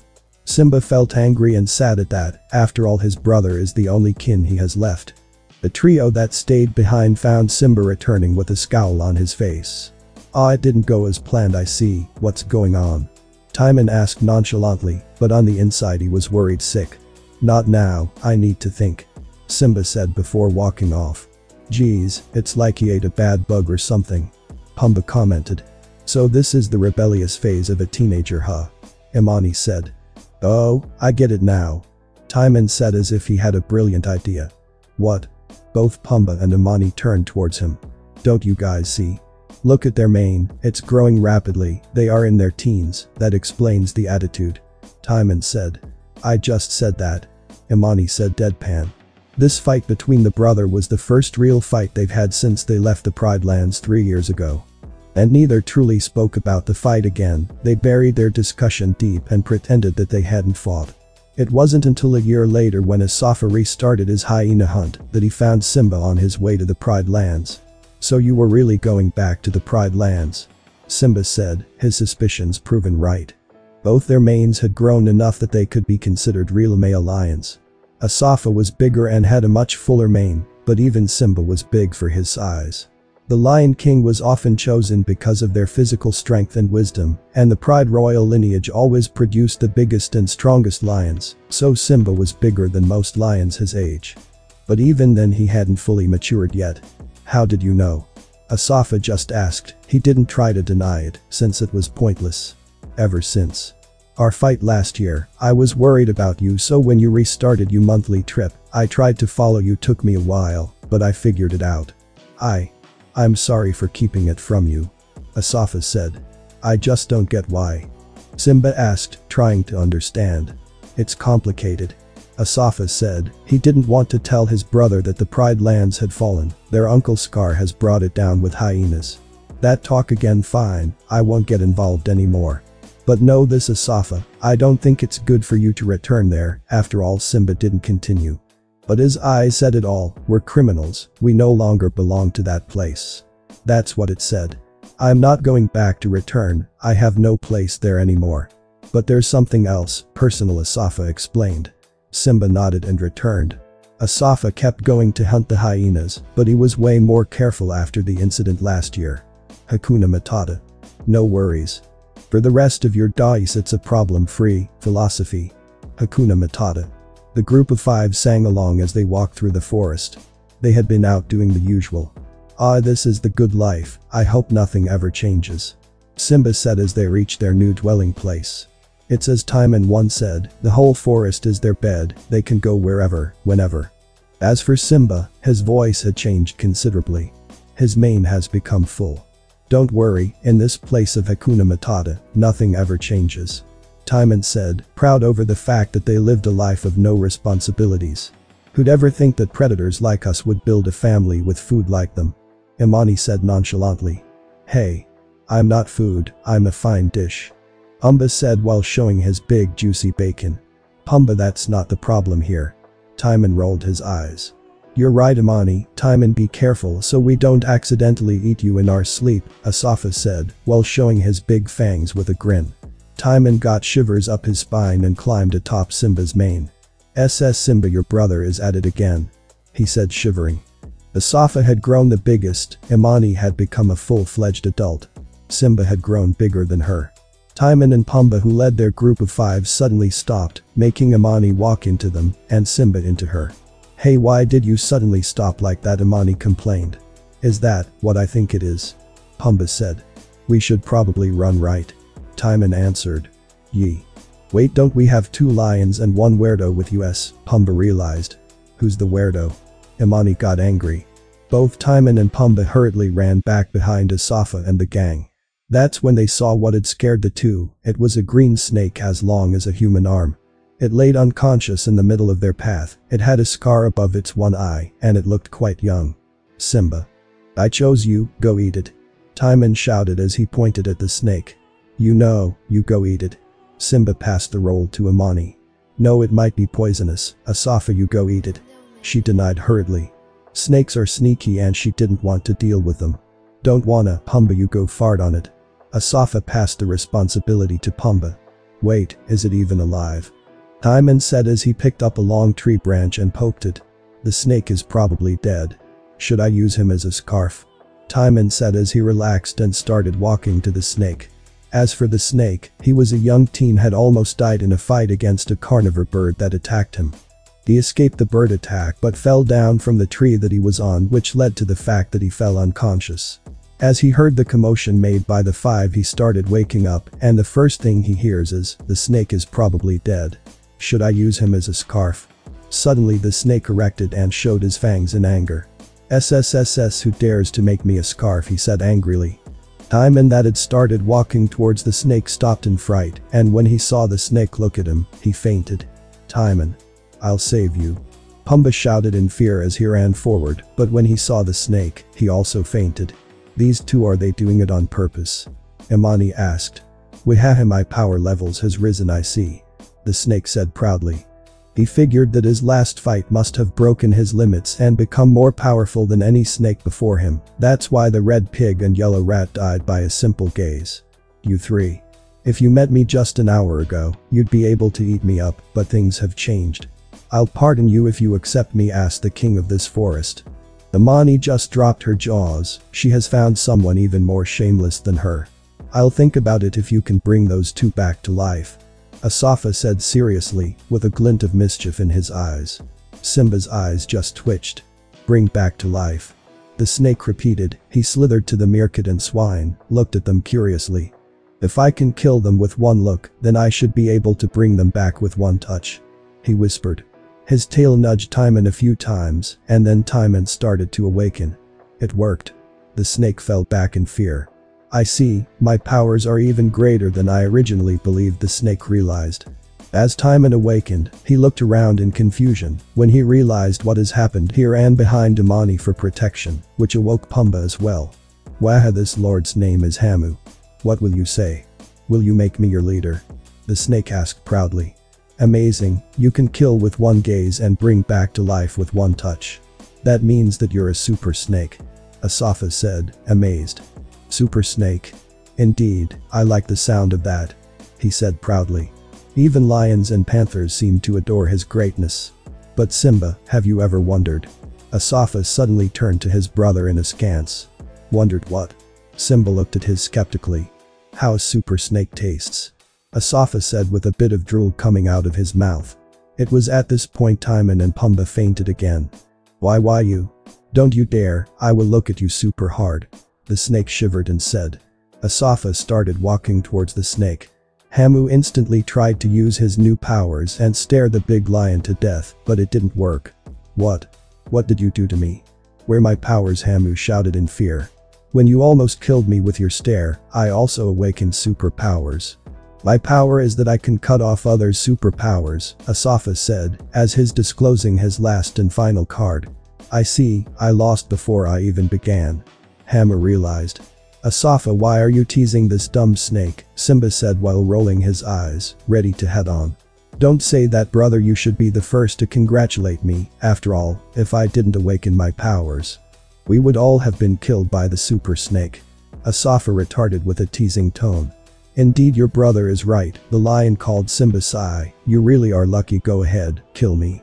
The snake said, finally giving in. Are all snakes brainless? Imani asked while pointing a claw at the snake.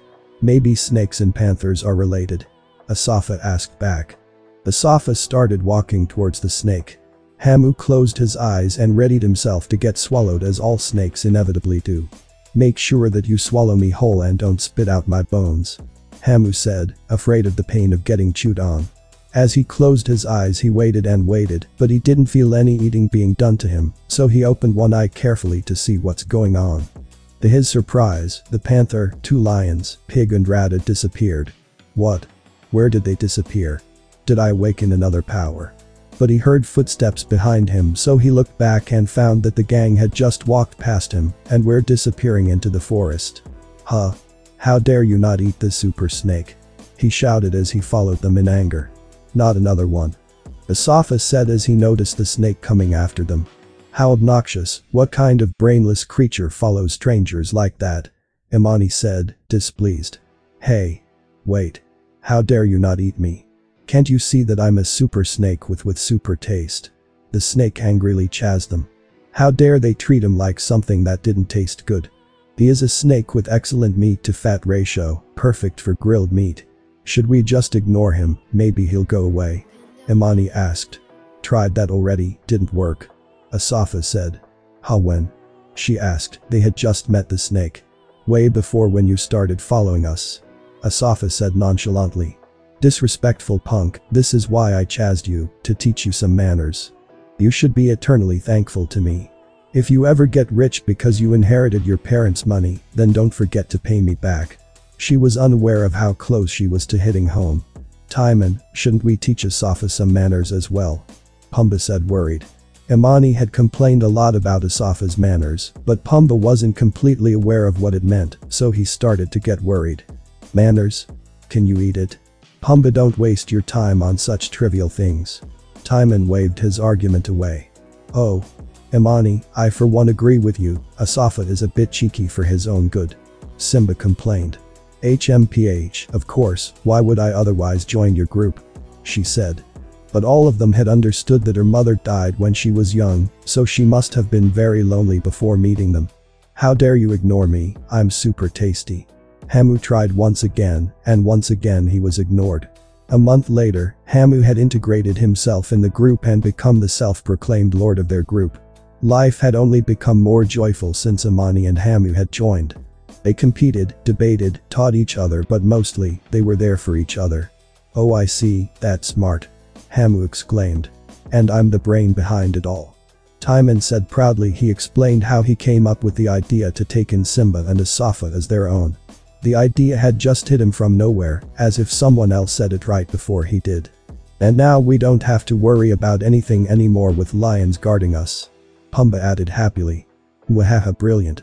But where is those 3? Hamu asked looking around. Asafa usually goes to the lake to eat by this time, and sometimes Imani follows.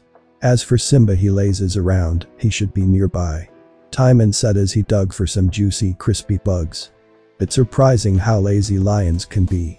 Even more than me. Pumbaa happily quipped in. Then how about Hamu stopped in his tracks. One of the abilities that snakes have is that they feel the ground vibrate. So they know when other animals are around. What's wrong? Pumbaa asked, noticing Hamu's odd behavior. I can't find the right one, I want one that is crispy on the outside and juicy on the inside. Timon said as he picked up a bug that didn't seem to satisfy him. Not you, him. Pumbaa clarified. Oh, Hamu suddenly shouted, hurry back to the camp. As he turned around and slithered as fast as he can. Pumbaa and Timon looked at each other. They don't need another warning as they hurried after the snake. Suddenly from the bushes, a big monstrous gorilla stepped forward looking angry. This gorilla had scars everywhere on his body. He was a warrior since he was a child. He was born a bit bigger and stronger than everyone in his troop family and dominated with power. He fought the previous alpha and killed him. And since then he governed with an iron fist. Many tried challenging him, but he violently disposed of all of them. His violent tendencies led to years of dissatisfaction amongst his troop. In the end they all turned on him and attacked him together, but even then they couldn't kill him since he's in his prime. He was unaware of this himself, but being the alpha of his troop wasn't just about physical strength, it was also about popularity. It was common in ape families for an oppressive leader to be replaced by a weak member that was well liked by everyone. After being chased away, his violent nature couldn't be quenched, so he chose a random direction and went straight ahead for a year, challenging everything in his path. After a year of travel he had arrived in this place, and he had challenged almost every animal, from birds, hyenas, other gorillas and apes, panthers. He even found a lonely old lion that must have been thrown out of his pride, maybe replaced by a stronger, younger one. He killed them all. And now he arrived here hoping for new challenges. But he hadn't found anything yet. Just as he was about to move on from this territory to the next, he heard small animals brazenly move about without worry, in his close approximate. He was already angry about the fact that he found no opponents to fight, and here was these small creatures with guts big enough to behave so relaxed in his presence. Roar. He roared as he hit his chest with enough power to shake the leaves from the tree above him. Then he sprinted towards the puny creatures. The trio ran for their lives. Timon was on Pumbaa's back, and they ran past Hamu. Timon picked up Hamu as they passed him and then continued running while shouting all they had. Soon they arrived close to where their sleeping area was, and what met them was a lion that was hurrying towards them in worry. Pumbaa. Timon, what's going on? Simba. Hamu shouted in pure bliss that he had befriended an apex predator. Help Uus, they shouted as they ran past him and continued running without looking back. Huh? Simba stopped in his tracks, but it didn't take long for him to understand what's going on. Roar. Simba felt the hairs on his body stand up as he noticed the big gorilla arriving in front of him, looking berserk. The gorilla stopped as well as he noticed a lion that seemed to be mature. Finally, a worthy opponent. Roar. The gorilla showed no intention to be friendly. Simba had play-fought with both Amani and his brother before, but he hasn't been in a serious fight all of his life. So he instantly felt both a rush of adrenaline going through him and a bit nervousness. Yet the male lion instinct of protecting his pride, group and family kicked in, and his fighting will could be seen as he roared back. You made a mistake chasing my friends. Simba said with a growl as he started walking around the gorilla, staring right into his eyes, showing his fangs. The gorilla was even slightly bigger than Simba himself. Before the fight could break out, a sudden rustling of leaves could be heard from above. The gorilla that had lots of experience in fighting instantly looked up while sidestepping. He found a black panther leap towards him from a branch up above. Her fangs tried reaching for his neck, but she missed as he moved aside. Before she could even land, the gorilla used both of his heavy arms to punch and push her as hard as he could, resulting in her being punched towards the trunk of the tree. Thud. Amani. Simba shouted in worry as she laid by the tree unconscious. Puny creatures, you better give me a better fight. The gorilla got even angrier that the panther couldn't even warm him up. Simba noticed the overbearing strength of his foe and couldn't help but to fully focus. Suddenly the gorilla sprinted toward Simba, trying to grab him, but Simba was agile enough to dodge. After dodging, Simba took his chance to counter and instantly went for the killing bite towards the gorilla's neck from the side. The ape saw it coming and simply raised an arm to his neck. He would have dodged, but he isn't agile enough.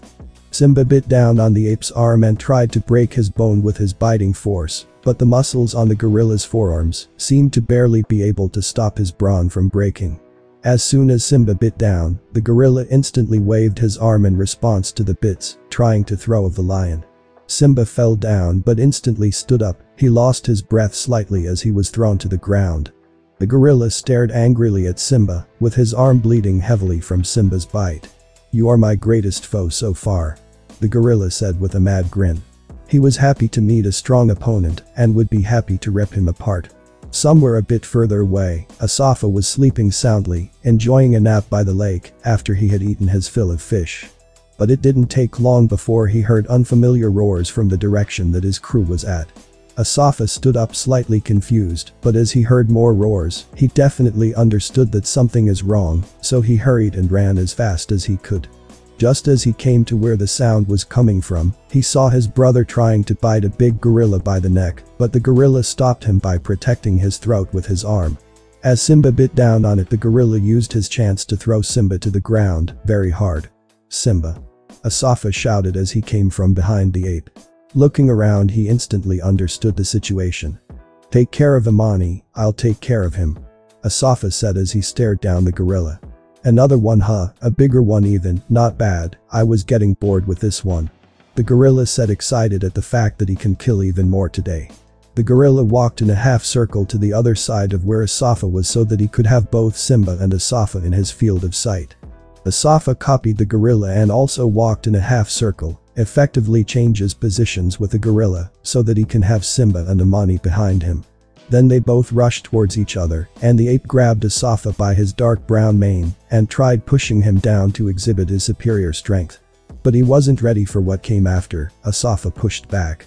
The gorilla expected the lion to lose out on strength, but to his surprise, the lion that had just arrived was slightly stronger than himself. The ape tried with all his might to push down Asafa as he held onto Asafa's mane, but he was getting pushed back, step for step, as Asafa stepped forward towards the gorilla to keep pushing him. "Now that we have competed in strength, it's time to understand why lions are the apex predator," Asafa said while instantly using his claws to cut the chest of the gorilla. The gorilla saw it coming and tried to back off, but it was too late. Asafa's claws were too sharp and cut into his chest, deeply giving the gorilla a horrible wound. 3 deep gashes on his chest. The gorilla was shocked. He had many scars on his body, but he had never received such a bad wound before. He raised both arms to smash Asafa to death, but before he could even go through the movements, Asafa attacked again. This time, his claws went for the leg of the gorilla. After all, Asafa understood that all the power from the upper body comes from the lower body. The cut from his claws ripped into the muscles of the gorilla's right leg, leaving the gorilla in an awkward position, and at that moment, Asafa saw his chance and took it. His fangs found its way to the gorilla's throat and bit down on it. The gorilla's eyes widened in surprise and instantly tried to punch and push with all his might to get rid of the lion, but Asafa wouldn't let go of his hold. The punches and wailing from the gorilla got annoying, so he bit with all his might until he felt a crack. At that crack, the whole gorilla went limp and fell down, slightly convulsing and quivering. Asafa had bitten through the gorilla's throat and broken his spine. As that was happening, Asafa was snarling like mad. Yet even then, Asafa was still biting onto the gorilla's neck until he felt his prey going totally limp. Simba had made sure that Imani was alive before turning his sight to the fight. He made sure to stay by her side to protect her in case something went wrong. He couldn't help the feeling of his blood boiling as he saw the fight going on.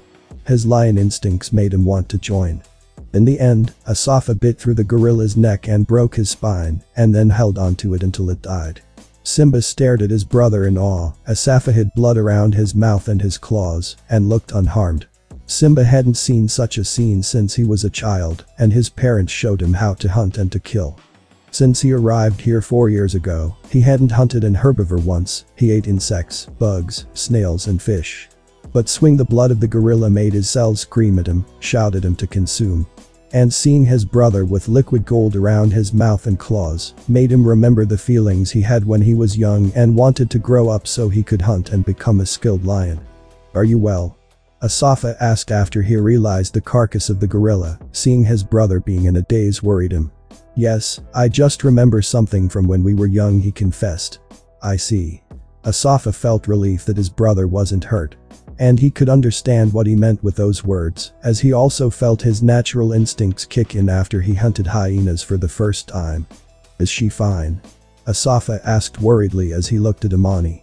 "Seems like it, I think she's just asleep," Simba said as he couldn't see any obvious wounds. Suddenly, Pumbaa, Timon and Hamu ran out of the bushes with weapons in their hands, ready to fight or die. "Huh?" Pumbaa stopped in his tracks when he saw the scene in front of him. On top of Pumbaa stood Timon with a sharpened branch, holding it like a spear. Beside Timon was Hamu, holding onto rocks with his tail, ready to throw them. "You already defeated him?" Timon asked. "Maybe I accidentally killed him with my super sight," Hamu questioned. But as they saw Imani laying down like that, they all hurried towards her. Each pushing and showing her trying their best to awaken her, and it seemed to work. "Yawan, what a good nap, why did you wake me up?" Imani said as she groggily woke up. "What nap, you worried us sick?" Timon admonished her. "Wait." Suddenly she stood up and looked around frantically, remembering what happened. "Don't worry, we took care of it," Asafa said, and only then did she notice the dead gorilla. "Yeah, we totally did," Pumbaa said proudly. "Well, we did most of the work, Asafa helped out a bit," Timon said as he walked up to the big lion. Just as he was about to pat him in an endearing way, he noticed the blood that was dripping down from Asafa's mouth. Half his face had blood on it. And the Timon's sight fell down and saw Asafa's pawns full of blood. His sight went back up and saw Asafa's face again, only now did he realize that there is a full-blown predator in front of him. Asafa," he simpered before passing out. "Huh, what's wrong with him?" the lion asked confused. Pumbaa, realizing what's going on, went to pick up the meerkat. "Timon, don't worry, we have tamed Asafa and Simba, no worries," Pumbaa said. When Asafa heard that, he felt his eyes twitch. "What should we do with that?" Imani asked, her sight dead on the carcass with drool coming out of her mouth. Her diet used to consist of merely meat before, but now it had been reduced to bugs and fish, only occasionally would she hunt secretly. "That. You guys go ahead, we'll return first," Pumbaa said as he realized that all the predators seemed slightly uncomfortable. Pumbaa realized that they wanted to eat. After Timon, Hamu and Pumbaa left, Asafa walked over to the gorilla and went straight to the guts. Simba and Imani also walked up to the gorilla, but they waited as the gorilla was Asafa's kill. There was a strict hierarchy regarding consumption in groups amongst feline predators. For the lions, when game was brought home, the leader would eat first, then followed by the second rank, until the lowest in rank are last. Asafa looked at the body, and his instincts told him that the gut area was the juiciest. The most energy and nutrition for lions was not in the muscles, but instead, the organs. He started licking the area he wanted to dig into. His tongue ripped part of the skin off, as lions had very rough sandpaper-like tongues to help rip a delicate part of the body. After taking a few licks, the skin was ripped open and the organ poured out. Asafa went for the one that seemed the tastiest. Seeing Asafa start eating, Simba went for the head and bit off the skull for each the luscious brain. Imani went for one of the legs with lots of muscles. I miss the taste of blood and gore," Imani said in a cute voice as she happily ripped into the flesh of the gorilla. Simba had not tasted something this good since he was a child, so he didn't even notice the surrounding as he dived right into the brain. It took a while for them to consume the whole body. After all, the gorilla was about 230 kilograms, and if you disregard the skeleton, feet, hands and other parts that wasn't desirable to eat, then there was probably about 100 kilograms of good stuff on the body, including muscles, organs and blood. They consumed it all, with Asafa being the one that ate the most. "I feel like I won't need to eat again for a year," Simba said with a yawn. "After a good meal, one should always take a nap. Let's go back and rest for a bit," Imani said. Cough cough, maybe we should wash up first," Asafa advised as he saw how bloody they had gotten. He didn't want Timon to pass out again. All three of them stood up and went to the lake to wash up. And as they walked side by side, it looked like three pregnant felines because of their bulging stomachs. After returning, there was a bit of an awkward atmosphere. It's like meat eaters sitting in the same room as vegans. But it soon disappeared as they took a nap together. Things went back to normal. Asafaya. Pumba shouted as he ran to him. A month had passed since the gorilla incident, and it had been 2 months since Hamu joined in on their group. Pumba and Hamu had gone out to explore a bit and they found something exciting. "What, let me sleep a bit more," Asafa moaned as he tried putting his pawns on his ears. "We found something amazing," Hamu said excited. "Didn't anyone teach you to never wake up a napping merkid?" Suddenly an angry Timon crawled out from the warm and cozy mane of Asafa, looking quite angry. "Oh Timon, no time to relax, we found an even better place to relax," Pumba said. "A better place to relax?" Timon's attention was caught.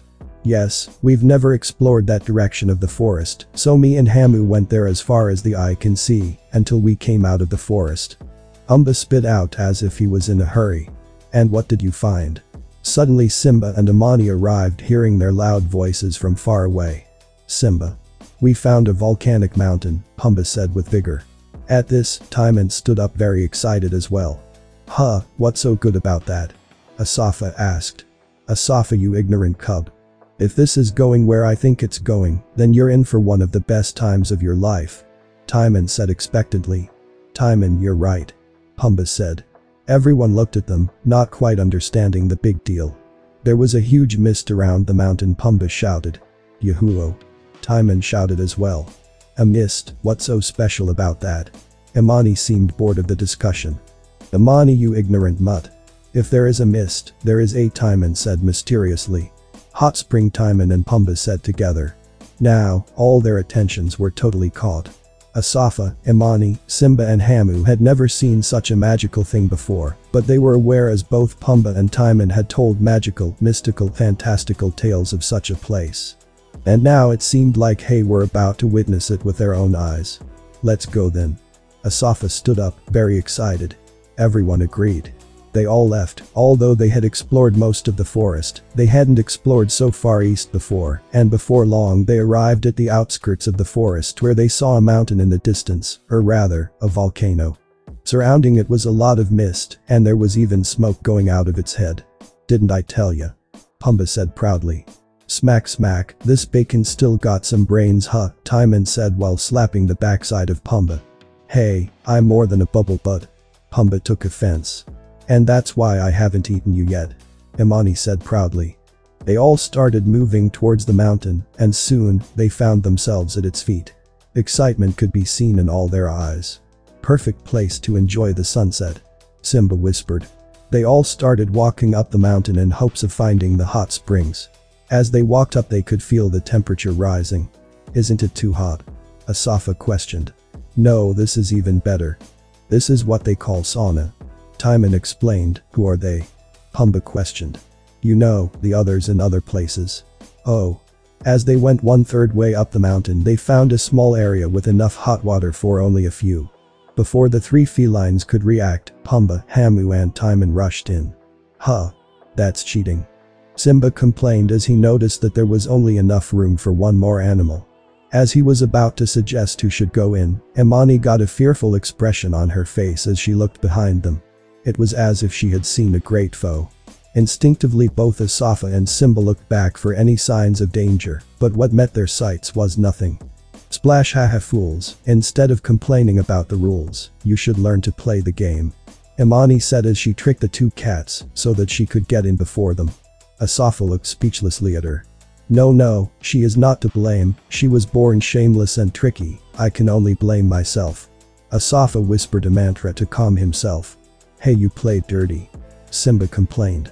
"La, go further up and find another hotspot," Imani retorted. Simba looked at Timon, Pumba and Hamu for support. "Sorry kiddo, life's unfair." Timon explained there was nothing he could do about this. Well, technically he could offer his spot to one of them, but will he do it? Zero chance. "Sigh, let's go up," Asafa said. "But grrr fine, see how I'll take my revenge later on," Simba said with a grin, as if he had devious plans for Imani. "HMPH, you're a billion years too young to prank me." "Hush hush, go away." She waved them away. The two brothers locked eyes and instantly knew that they would have to prank the others sometime later. Let's go. Simba said as the two started their climb again. After they continued climbing for a while, the mist became so heavy that they could barely see anything in front of them. Wait, I think I found it.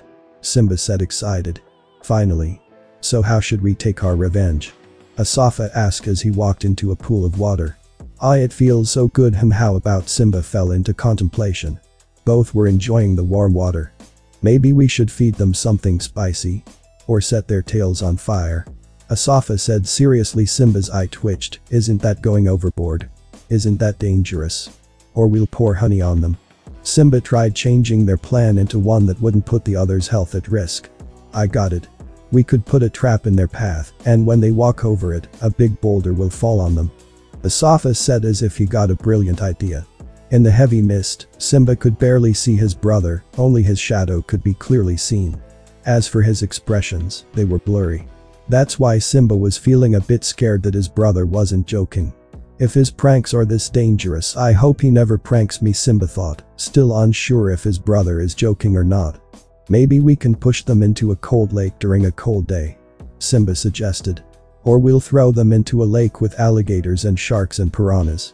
I think it's better to not prank them. Now that I think about it, Simba got afraid for real. Or we could push them into lava. Asafa felt like he really found the right prank this time, harmless but fun. Let's wait with the pranking until another day. Silence overtook the brothers as they relaxed in each other's company. They could only see each other's shadows as they say in the hot spring with heavy steam and mist. Asafa, Simba said with a low tone. Yes, brother. Feeling that they couldn't see each other's faces made it easier for Simba to speak about something that had been on his mind and chest. Thank you, it should be me thanking you instead. Asafa answered, feeling like the grateful one should be him, not Simba. No, you don't get it. After losing our father, I could see no light after that if I didn't have you by my side. Simba couldn't continue his sentence, but nothing needed to be said more, as Asafa understood. I can only say the same, the world doesn't feel as lonely when I have you by my side. Asafa admitted. They had never opened up like this before. Maybe it was the heat getting to their heads, maybe it was the fact that they couldn't see each other's faces which made it a bit anonymous and made them a bit braver. Even with the others, Timon, Pumbaa, Imani and Hamu, I will eternally be thankful for them, but having your blood, your kin, your brother beside you, I have no words. Thank you, Asafa. The guilt of believing that he had killed his father was a heavy burden to carry, but having Asafa by his side eased the pain. Simba, there might come a day when we may not be beside each other, but know this, even if I'm not right by your side, I'll always be on your side. Asafa said, fearing a fateful day when Simba will take his place in the Pride Lands. Asafa could hear his brother change from a relaxed position to serious one. Asafa, promise that you won't leave my side. Simba said, not liking the tone of his brother. Promise. He said, slightly anxious. I promise that you'll always find me under the trees of this forest. Asafa said, playing with his words and feeling slightly guilty about it. Simba seemed to relax once again. How do you think the others are doing? Simba asked. They are probably telling tales of their bravado before we met each other. Asafa said, thinking that Simba was asking about Timon, Pumbaa, Imani and Hamu. Oh. Yeah, probably. Simba didn't explain what he meant, feeling that it was unnecessary to ask about their past lives. Silence took over once again as they both relaxed. After a long while, Asafa yawned and stretched. These so-called hot springs are really as good as Timon and Pumbaa claimed. Asafa said with a sleepy tone. Brother. Asafa found that his brother had fallen asleep. Just as he was about to wake him up, he stopped. His nose had picked up a weird smell, a burnt, sulfur-like smell. What's this? He whispered as he tried to look around. But because of the mist and steam it was impossible to see anything, and the sky had started to darken. Asafa got a weird feeling, he started to feel anxious. Simba. Wake up. He suddenly got to his brother and pushed him awake. What's going on? Why did you wake me? Simba complained with grogginess. I think we should get back to the others. Asafa said. I want to sleep a bit more. He said. Before they could continue debating, they both suddenly felt an intense shake. It was as if the earth had erupted in rage as a powerful earthquake shocked the very mountain they stood on.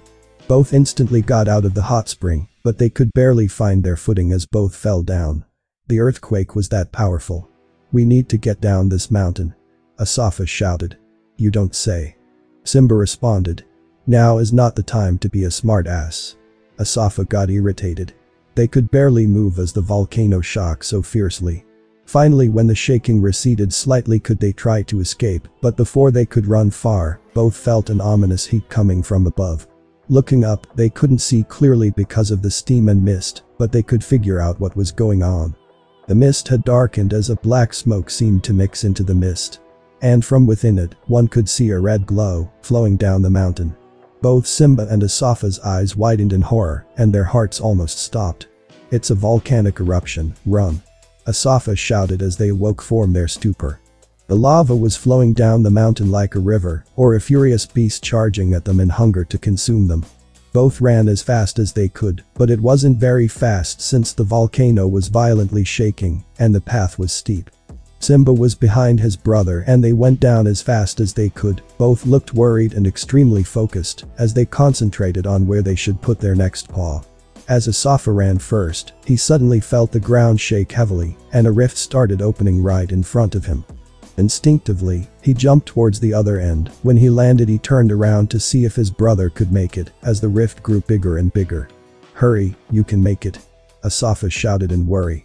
Simba had stopped because when he reached it, the rift had become wide. Just as he was about to jump before it grew too wide, magma burst out of the rift. The magma started flowing down towards Asafa, forcing him to reluctantly back down further from the rift.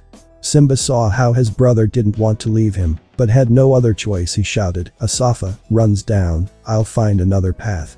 Time was running out, lava was flowing down like a river from the top of the volcano, and now a rift opened up between them, and another smaller river of lava started flowing, splitting them apart further. Simba turned to another path and started running as fast as he could.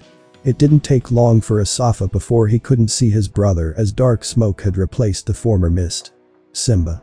Asafa roared for his brother in absolute horror and worry. The lava continued flowing down, forcing Asafa to continue his sprint down. There was still a long way to go since they had climbed very high on the mountain. "What's going on?" An antelope asked another as they noticed the ground shaking. "Maybe an earthquake had occurred.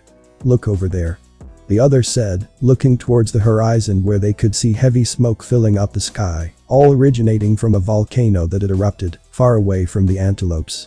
"Let's hurry away," the antelope said in worry. Even if the natural catastrophe was far away, the sight of it was scary to anyone that laid eyes on it. And right in the middle of the volcano, a lion was hurrying down an unknown path.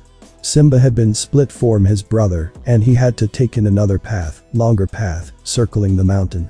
The lava had almost reached him and was flowing very fast. Simba could barely see anything in front of him because of the smoke, and his paws started to burn as the volcano was heating up. He didn't know what path he was taking since this was far away from where they had climbed. He just hoped for the best. As he ran, he found that the path he took down led to a valley on the mountain. He had no choice but to continue. After running for what felt like years, Simba felt the temperature raising even more. Confused, he looked back and found that the lava was flowing even faster because of the valley-like path he had chosen. It was closing in on him, and he had no choice but to run even faster, although he could barely see where he was going. After sprinting with all his might, his paw stumbled on a rock, and he fell down, rolling down the valley that had become very steep. He tried to stabilize, but before he could stop his plunge, the valley opened up and he came to a cliff and tumbled over. Simba only felt his body rolling and plummeting down before the ground underneath him suddenly disappeared, and suddenly there was only air underneath him as he fell from the cliff. He instinctively roared as he fell. A lion's mighty roar can be heard from 8 kilometers away. His mighty roar echoed throughout the mountain. His fall was over 9 meters, and he crashed into a small tree, complete breaking off the tree. Both Simba and the 3 fell on top of a big rock. When he fell, he hit his head first, and because of the hard collision, Simba fell unconscious. The lava continued flowing until it reached the cliff where Simba fell, and it flowed down like a waterfall. From the cliff, a big rock broke off from the cliff and fell down, crashing into the ground, breaking into many parts. A fragment of the rock as big as a basketball soared through the sky toward Simba. Fortunately, it only hit his tail. The rock fragment clashed against his tail so hard that 70% of Simba's tail got cut off. The lava started flowing down like a waterfall and filling the area, and soon the lava started running down the mountain like a flood again. The big rock that Simba had fallen unconscious on suddenly split into two parts because of the heat from the lava. One half standing still where it stood and soon got swallowed by lava. And the other half of the big rock, which Simba was laying on top of, the rock Simba was on, had started floating down with a lava river, down the mountain. The rock Simba was on slowly got swallowed by the lava as it floated downwards. A few kilometers from where Simba fell off the cliff, Asafa was running his fastest, hoping to get away so he can meet his brother again. As he ran, he soon heard the screams and shouts from Timon and the others. Asafa could hear how they were shouting for him and his brother as they ran down. Soon he caught up to them. Hamu was on top of Pumbaa, crying out, and Timon was riding Imani like a horse. Both of them shouting for either Simba or Asafa, hoping that they were fine. Asafa heard the anxiousness in their voices.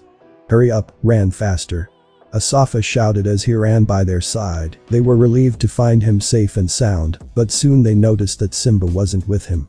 Timon was just about to ask him about it, but he noticed how perturbed and uneasy Asafa seemed, so he kept his mouth shut so that he wouldn't make Asafa lose focus on where he was stepping. Everyone had gotten black or gray from the dark smoke that they ran through, and Asafa got the darkest because he was further up the volcano than the others were. As they were running, Hamu suddenly fell from Pumbaa's head and stumbled on the ground. It was hard for Hamu to keep himself on top of Pumbaa as he had no arms. Pumbaa was about to stop and pick him up, but Asafa, who was the furthest back, shouted for him to continue. "Yes, continue. Don't mind me. It's better that only I die than both of us." Hamu shouted, willing to give his life so that the other can survive. Sadly, his heroic spirit was broken as Asafa came to where Hamu was and picked him up with his mouth and continued running. "Ah, never mind, I'll survive with you." Hamu corrected himself. Suddenly all of them heard a mighty roar from a distance. All of them realized that it was a lion's roar, and it sounded very dismayed. This roar made all of them halt and look back, all very worried. Asafa froze as he remembered what he had seen that day. That day when his father fell from the cliff, his roar at that time sounded eerily similar to the roar now. "Asafa!" Timon shouted, noticing that he seemed in a haze. Pumbaa and Timon looked at each other in worry and seemed to realize that it was more than just a brotherly worry. He shouted once again to try to get back Asafa to the right mind, but it seemed like Asafa had fallen into a mental maze. Imani got to Asafa and slapped him hard. "Now's not the time to worry, we have to run or we die," she said angrily as the lava was closing in. It seemed like it worked as Asafa came back to reality and took the lead in running. "Simba, you better be alright," he thought, and although he looked like he was focused on running, his chest was constricted and heavy. Asafa, Timon, Pumbaa, Imani and Hamu finally made it down the mountain in one piece. But they still continued running for a kilometer before they stopped just in case the lava continued flowing towards them. When they stopped, all of them were panting and coughing as they had breathed in smog. "Pant, pant, pant, cough, cough, we cough should search for Simba," Asafa said as they had stopped for nearly 20 seconds. His worry couldn't be hidden. No one disagreed with him. Even though they were all exhausted, one of their own was missing. So they all started walking towards the side of the mountain that they heard the lion's roar and started searching. And they searched and searched.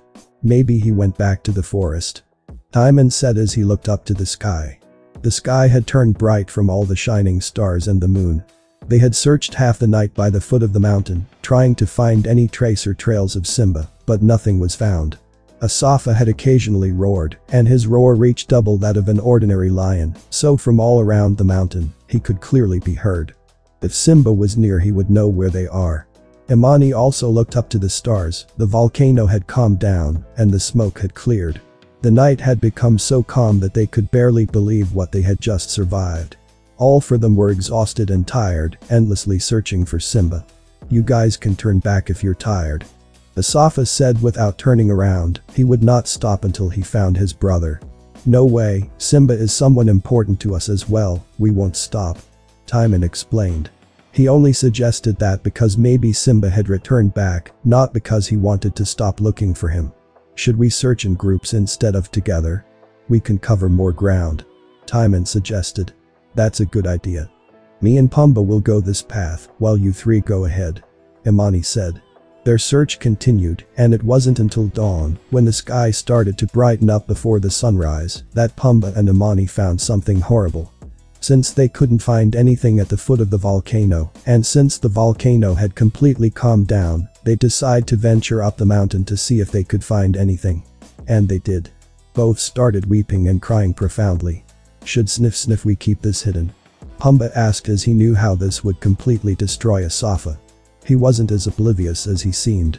The day he and Timon picked up Simba and Asafa, they understood that the two lions, the race that's always in prides, must have lost important people. They saw how Asafa and Simba kept each other going by being there for each other. So Pumbaa understood that the moment Asafa sees the scene in front of them, he would probably be very hurt. We shouldn't, protecting him from this might do him more harm. And he'll be fine, we will be there for him. Imani said as tears continued falling down her eyes. She had completely fallen in love with their group. And now, one was gone. Pumbaa heard her, almost stoic, voice and looked at her. That's when he understood that she was putting on a strong front. I'll go find them. Pumbaa said as he turned around to leave her alone for a while. Pumbaa searched for his group, and by the time that the sun had started rising, he found them. Pumbaa. Where's Imani, did you guys find anything? Hamu asked as he noticed Pumbaa, almost dragging his feet towards them. Pumbaa. Timon said in askance, seeing that Pumbaa had cried and seemed slightly depressed. He hoped that they hadn't found Simba, because if they did find him and Pumbaa was behaving like this, Asafa looked at Pumbaa for a while, without showing any expression except the exhaustion on his face. Pumbaa stopped in front of Asafa and just looked at him. Silence overtook them. Show me the way. Asafa simply said, without any emotion in his voice, although the others could hear how devoid his voice was of hope. Pumbaa turned around and kept dragging his feet to where he and Imani found Simba. Soon they climbed up the mountain and arrived to where Imani was simply sitting, and where Pumbaa had left her. When they arrived near, they noticed that the rock they were walking on was very hot and slightly soft, understanding that this had been lava before it cooled down. When they arrived beside Imani, they saw it all. The lava that had hardened into a stone seemed to have swallowed 80% of a big rock and a tree, and on top of the rock was lots of blood and a lion's tail. All of them froze as they recognized that tail. Asafa also halted for a second before walking over the swallowed stone and sniffing around. Until he came to the tail that seemed to be stuck to the ground that was once flowing lava. Although he was certain of what had happened here, he still had a minuscule hope of it being another lion, but sniffing the tail, he knew that it was Simba's tail. Backing up, he looked at the ground, seeing how uneven and bumpy it was. He started going around the bumps, almost as if trying to identify where his brother was. He tried finding a bump big enough so he'd know where his brother was swallowed by the lava.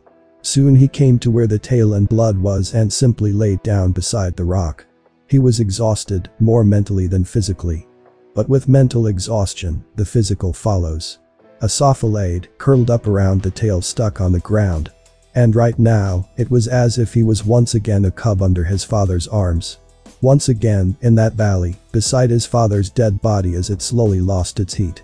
A small cub no bigger than a pup, laying under the mighty lion, that seemed to have lost all its might. But now, it was a big lion, laying around a small tail, on a bump on the ground that might have been where his brother got swallowed. He laid there, but no tears could come out. It was as if he had depleted all his tears. They all cried and came to where Asafa was and sat beside him. And they stayed like that for a few hours. I think it's time for us to return, Timon said. They had cried and grieved, but they couldn't just keep staying here eternally. So he spoke out. Asafa had fallen asleep around his brother's tail. You guys go ahead, I'll stay with Asafa until he wakes up, Pumbaa said.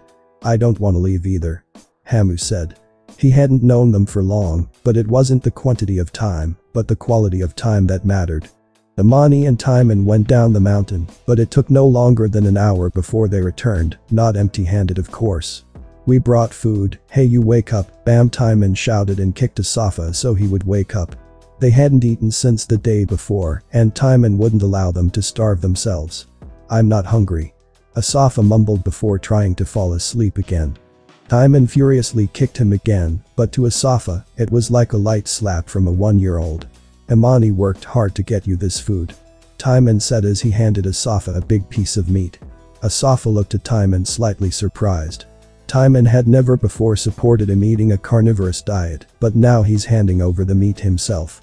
Looking over to Imani, she seems fatigued as well, so Asafa felt obligated to eat what they had brought. There was food for everyone, and all of them started eating. When they were done eating in silence, they had all regained a bit of energy. Timon worried that they would keep staying here all blue, as Asafa seemed totally uninterested in standing up. But to his surprise, after everyone ate their fill, Asafa was the first to stand. "I think it's time to return," Asafa said as he started walking. He said his goodbyes, and he couldn't keep staying here, making his other family members worry. He finally noticed how saddened they were about Simba, and worried sick they were about him when he ate. So he decided to be strong for them. Everyone looked at each other before they also stood up and followed him. Every now and then, Asafa would stop and look back, before finding his resolve again and keep walking.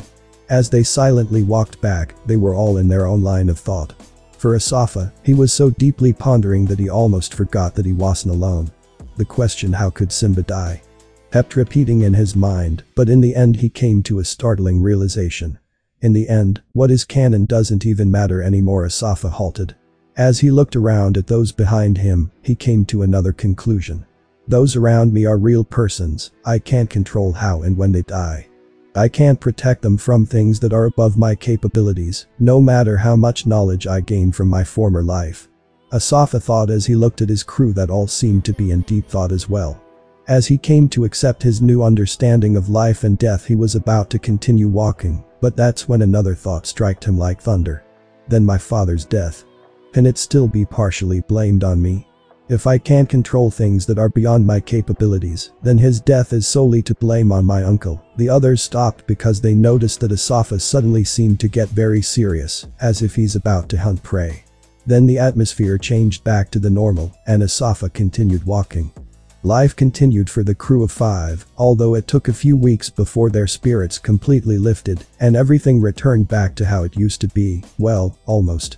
Without Simba, they were one less person, and ever since that accident, Asafa didn't laugh as much, and he seemed more mature. Although he did still play around, laugh, play. But they all noticed that he seemed to. They couldn't put their fingers on it. It seemed like he was maybe waiting for something. He seemed ready for something. The big forest they lived in was east-south of the Pride Lands. And further east from the forest was the volcano in which the accident had occurred. Further east of that volcano, very far from it, was a lone walking. This lion only had 30% of his trial left, a big burn mark all over the left side of his face and upper body. This lion kept walking east, not knowing who he is, where he is going and to what purpose. All he remembers is that he woke up because of an intense burning in an area filled with lava. His whole body was in pain, and when he woke up he couldn't remember anything. All he knew was that he is a lion. Seeing the situation he was in, he did his best to survive, and when he came down from the mountain, he chose a direction and kept walking, hoping to regain his memories and find his home. 10 months since the last accident. One lovely night the 5 lay together, stargazing.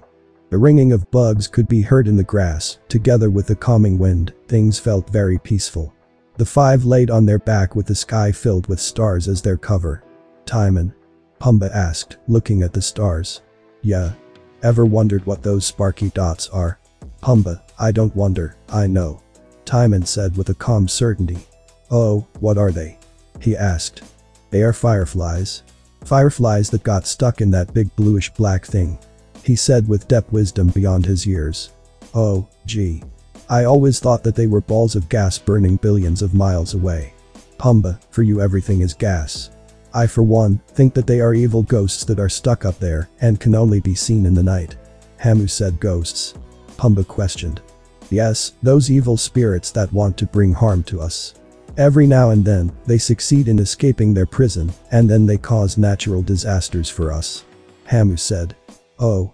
That's why sometimes you see one of them falling down from the sky. That means that the ghost escaped and will cause chaos in the coming days," Hamu said. He was sure of this as he had heard this from his parent before they got killed. You might be right, but from what I've heard, they are the dots of all past panthers that have ever lived. Imani said, looking up with nostalgia. Oh, then what about you, Asafa? Asafa looked up to the sky and gazed at any stars, hoping to get a glimpse of something familiar. But nothing happened. Asafa. Oh right, I believe that they are suns, same as the one on the day, but these are very far away and appear smaller. Asafa said. Suns. PFFFFT, haha yeah right. Then we would never have night time. Timon laughed. Is that so? Asafa said, not caring about Timon's dismissal, still looking closely at the night sky. What do you think Simba would have said? Pumbaa asked. Silence overtook them. Asafa sat up and looked up to the sky. Someone once told us that the great kings of the past are up there watching over us. Asafa said while he sat up, looking up to the sky. Really? Imani asked, pondering if Simba would really give such an answer. A bunch of royal dead guys are watching us. PFFFFT hahaha, Asafa, you're killing it today hahaha. Timon continued laughing while slapping his legs. Hamu and Imani laughed with him, while Pumbaa was looking up to the sky in wonder. Asafa suddenly turned and started walking away. The four looked at each other, wonder if they hurt his feelings or something. Was it something I said? Timon asked. As for Asafa, he wasn't hurt by their words, no rather, he just felt nostalgic and wanted to be alone. When he arrived far away from his crew, he once again looked up to the sky. He knew that his father was looking down. Are you disappointed in me? He whispered as he looked up. I'm not the man you hoped I'd be, Asafa said. There was still no answer. Simba was supposed to be all that. But now that he's gone, Father, I'm sorry for your death. I'm sorry that I couldn't protect Simba, and I'm sorry that I'm all that is left of your legacy. Asafa said, looking up. He had hoped that he could meet his father one last time. But I am the last of your legacy, so this burden will fall on me. Sigh. What did I expect? Asafa muttered as he turned around. Suddenly the winds got stronger and the night got colder. Asafa looked up once again and saw something that had truly shaken him. Up in the sky, the clouds started to form. As soon as Asafa saw this, he started sprinting with all he had so that he could be closer to the clouds. What he saw truly made him feel small. The clouds turned into the form of his father, looking down on Asafa. Father. Asafa shouted. Asafa, the mighty voice of the former Lion King, reverberated through the sky. Asafa had carried the guilt of his father's death for so long, most of his life. And now he could finally meet his father again. Although he had decided to let go of his guilt, he still felt sorry. Father, I'm sorry. Asafa's voice got softer as he spoke. Mufasa simply stared at his son for a second. This is not your place, Mufasa said. I know, but how can I return? Asafa spoke as his father knew what he was going through. It does not matter, for you are my son, and your responsibility is to protect the Pride Lands. Father, I'm sorry. Asafa shouted, this time with all his might. Although in his head, he had come to peace with everything that had happened, yet the heart doesn't always listen and sometimes holds on to a feeling that is better forgotten. You are my son. Is all Mufasa answered. I know I'm your son, what does that have to do with anything? You have not understood, and it is time for you to do so. Mufasa said as he started to turn around. Father, wait, don't leave me just yet. Asafa started chasing with all his might, although he knew that it was pointless. I never left you nor your brother, remember, you are my son. Asafa finally stopped when the clouds disappeared and the winds calmed down. He sat down and stared at the sky. He didn't know if what he experienced was real, as it felt so surreal. I know I'm your son. Why did you have to repeat that so many times? Asafa sighed. Although his guilt had completely disappeared after meeting his father, now he were left with more questions than before. In a far, far away tree, just in the outskirts of the Pride Lands, a baboon was standing on a branch as he took in a big breath. He had just been awoken by the disturbance in the air, as it got windy and cloudy all of a sudden. After taking in a big breath, he held it for a bit, before his eyes widened and coughed out the air he had in his lungs. Mufasa, he shouted in confusion. He was Rafiki, one of the close friends and advisors of the former Lion King, Mufasa. Sadly, Mufasa and his two sons had died 5 years ago, leaving the Pride Land in the hands of an incompetent king, the brother of Mufasa. This had led to corruption in the lands. Yet right now, he felt the essence of Mufasa in the air. Rafiki was a spiritual being. He knew and understood that this wasn't Mufasa in the flesh. Looking up to the sky, Ha saw in the furthest horizon the clouds that seemed to dissipate. "Why have you showed yourself, and why over there?" Rafiki said with a big smile, as he could feel the change in the horizon. After a rainy day, a sunny would follow. "Oh ho ho old friend, you left this Rafiki a gift, didn't you? But I have to work for it, Ha," Rafiki said with a grin. Jumping around in joy, Rafiki couldn't help but to feel excitement in his bones. He didn't know what it was yet, but the fact that his old friend has appeared meant something good was about to reveal itself. "I would have made fufu out of you if you weren't already dead, ha ha ha ha." Rafiki laughed at Mufasa in happiness. The next day, the group started the day with some bathing in the lake. Then when midday was arriving, they decided to head out to get some food. Imani disappeared as usual. She hunted her food alone, far away. Asafa followed since he had already had his fill of fish in the lake, so he could do with a few bugs as dessert. Hamu slithered away to find a rat or mouse he could munch on. "Asafa, you seem slightly out of it since yesterday." "I didn't, hurt you or anything, right?" Timon asked. Although he tried to seem nonchalant about it, it was clear that he was worried that he might have said something to hurt Asafa. "No, it's not that. I just have something on my mind." "Oh, what is it?" Pumbaa asked. "What does this mean if your father constantly tells you that you're his son? Even if you already know that?" Asafa asked without thinking about it. Both Pumbaa and Timon stopped in their tracks looking at each other. "Do you think that someone of his pride came to retrieve him? His dad, for example?" Pumbaa asked in a whisper. No, well maybe, but we can't let him take Asafa back.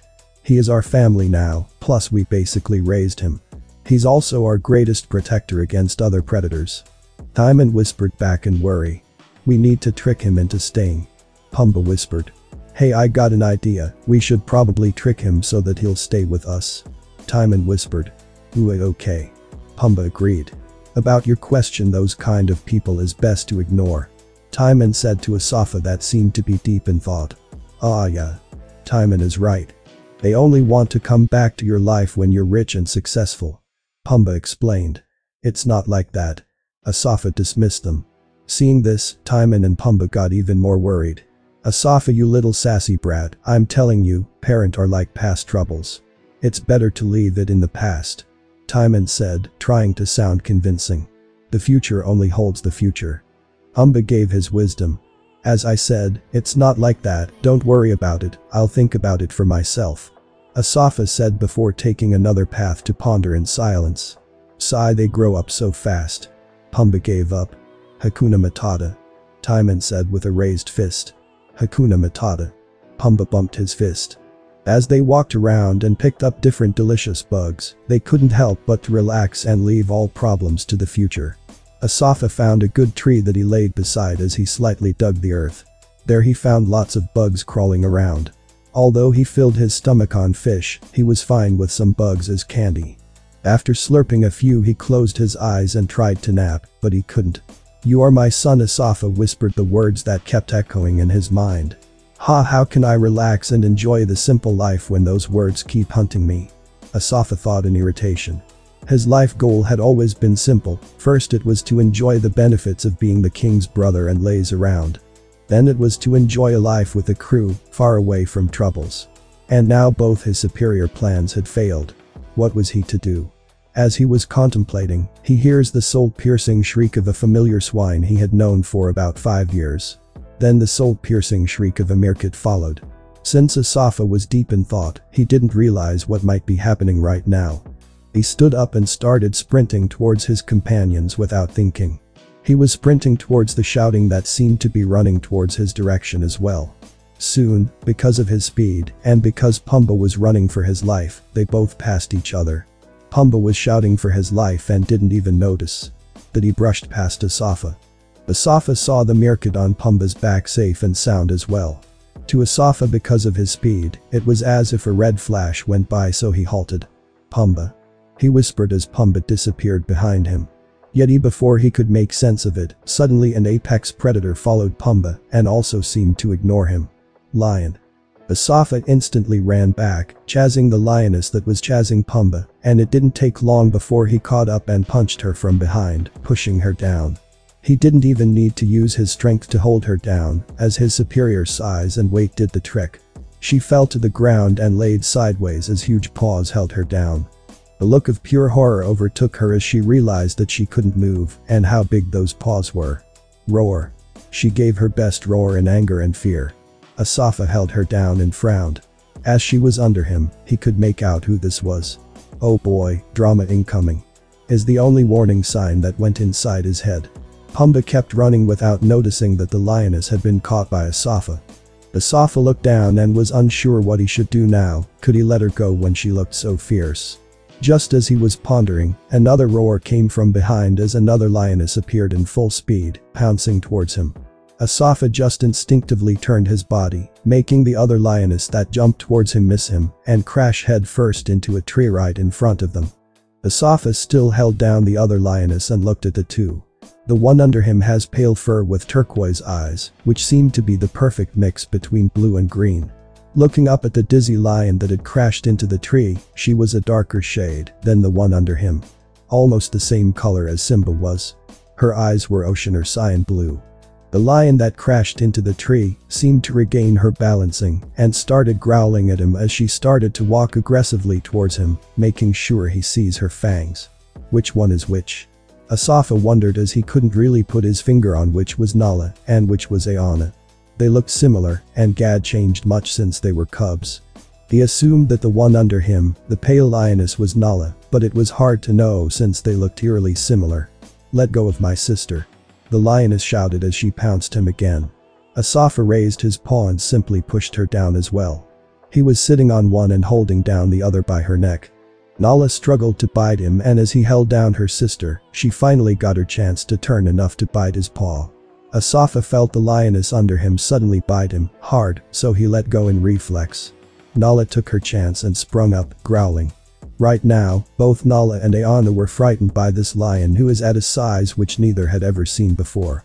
Not even the former king, which were hazy in their minds, but still the biggest lion they had formerly seen, could compare to the one in front of them. As she growled, she didn't attack him instantly, instead she observed him, which made her realize how familiar he seemed. Nala stared at the lion, that looked eerily similar to the former king from her memories, except that the lion in front of her was noticeably bigger. His fur was brown, and his mane was dark brown. His eyes were piercing green. As for Ayanna, as she was held down, she could only see Asafa from underneath him. As she looked up, she got a feeling that they had met before. Ah, it's you. Ayanna shouted as she realized who this is. Did she recognize me this fast? Asafa started to worry about what he should say to his childhood friends as he let go of Ayanna. He backed up and sat down, looking at her as she stood up. Nala stopped growling as Ayanna seemed to recognize this big fella. It's you, isn't it? Ayanna said, slightly excited. Asafa didn't answer. He wasn't sure how he could tell them. Yep, it's me, Uncle Asafa. My twin and I survived. Surprise. Oh right, my twin died recently. Another surprise. That reply wouldn't fly. It's you, the one I saw on the tree. The one hunting the hyenas. Ayanna realized. Only then did Asafa realize that she hadn't recognized him truly, only his secret identity as hyena hunter. A royal crown prince during the day and a hyena hunter vigilante during the night. Cough cough, yes, he didn't know what to say at this moment. How should he tell them that he is their long-lost friend?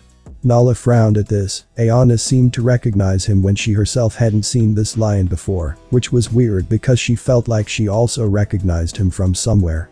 One have to remember, these three haven't met each other since they were cubs. Even then, Nala is 1 year older than Ayanna and Asafa. So she remembered those events slightly more clearly. While in Ayanna's head, although she remembers Asafa, whom she had a crush on, and Simba the crown prince, she couldn't remember the time they spent together clearly, nor their looks. Only hazy shadows were left in her mind, but she early remembered their friendship. Nala got even more concerned when she realized that Ayanna knew an outsider without telling her, which made her protective alarms go off. Ayanna, who is this?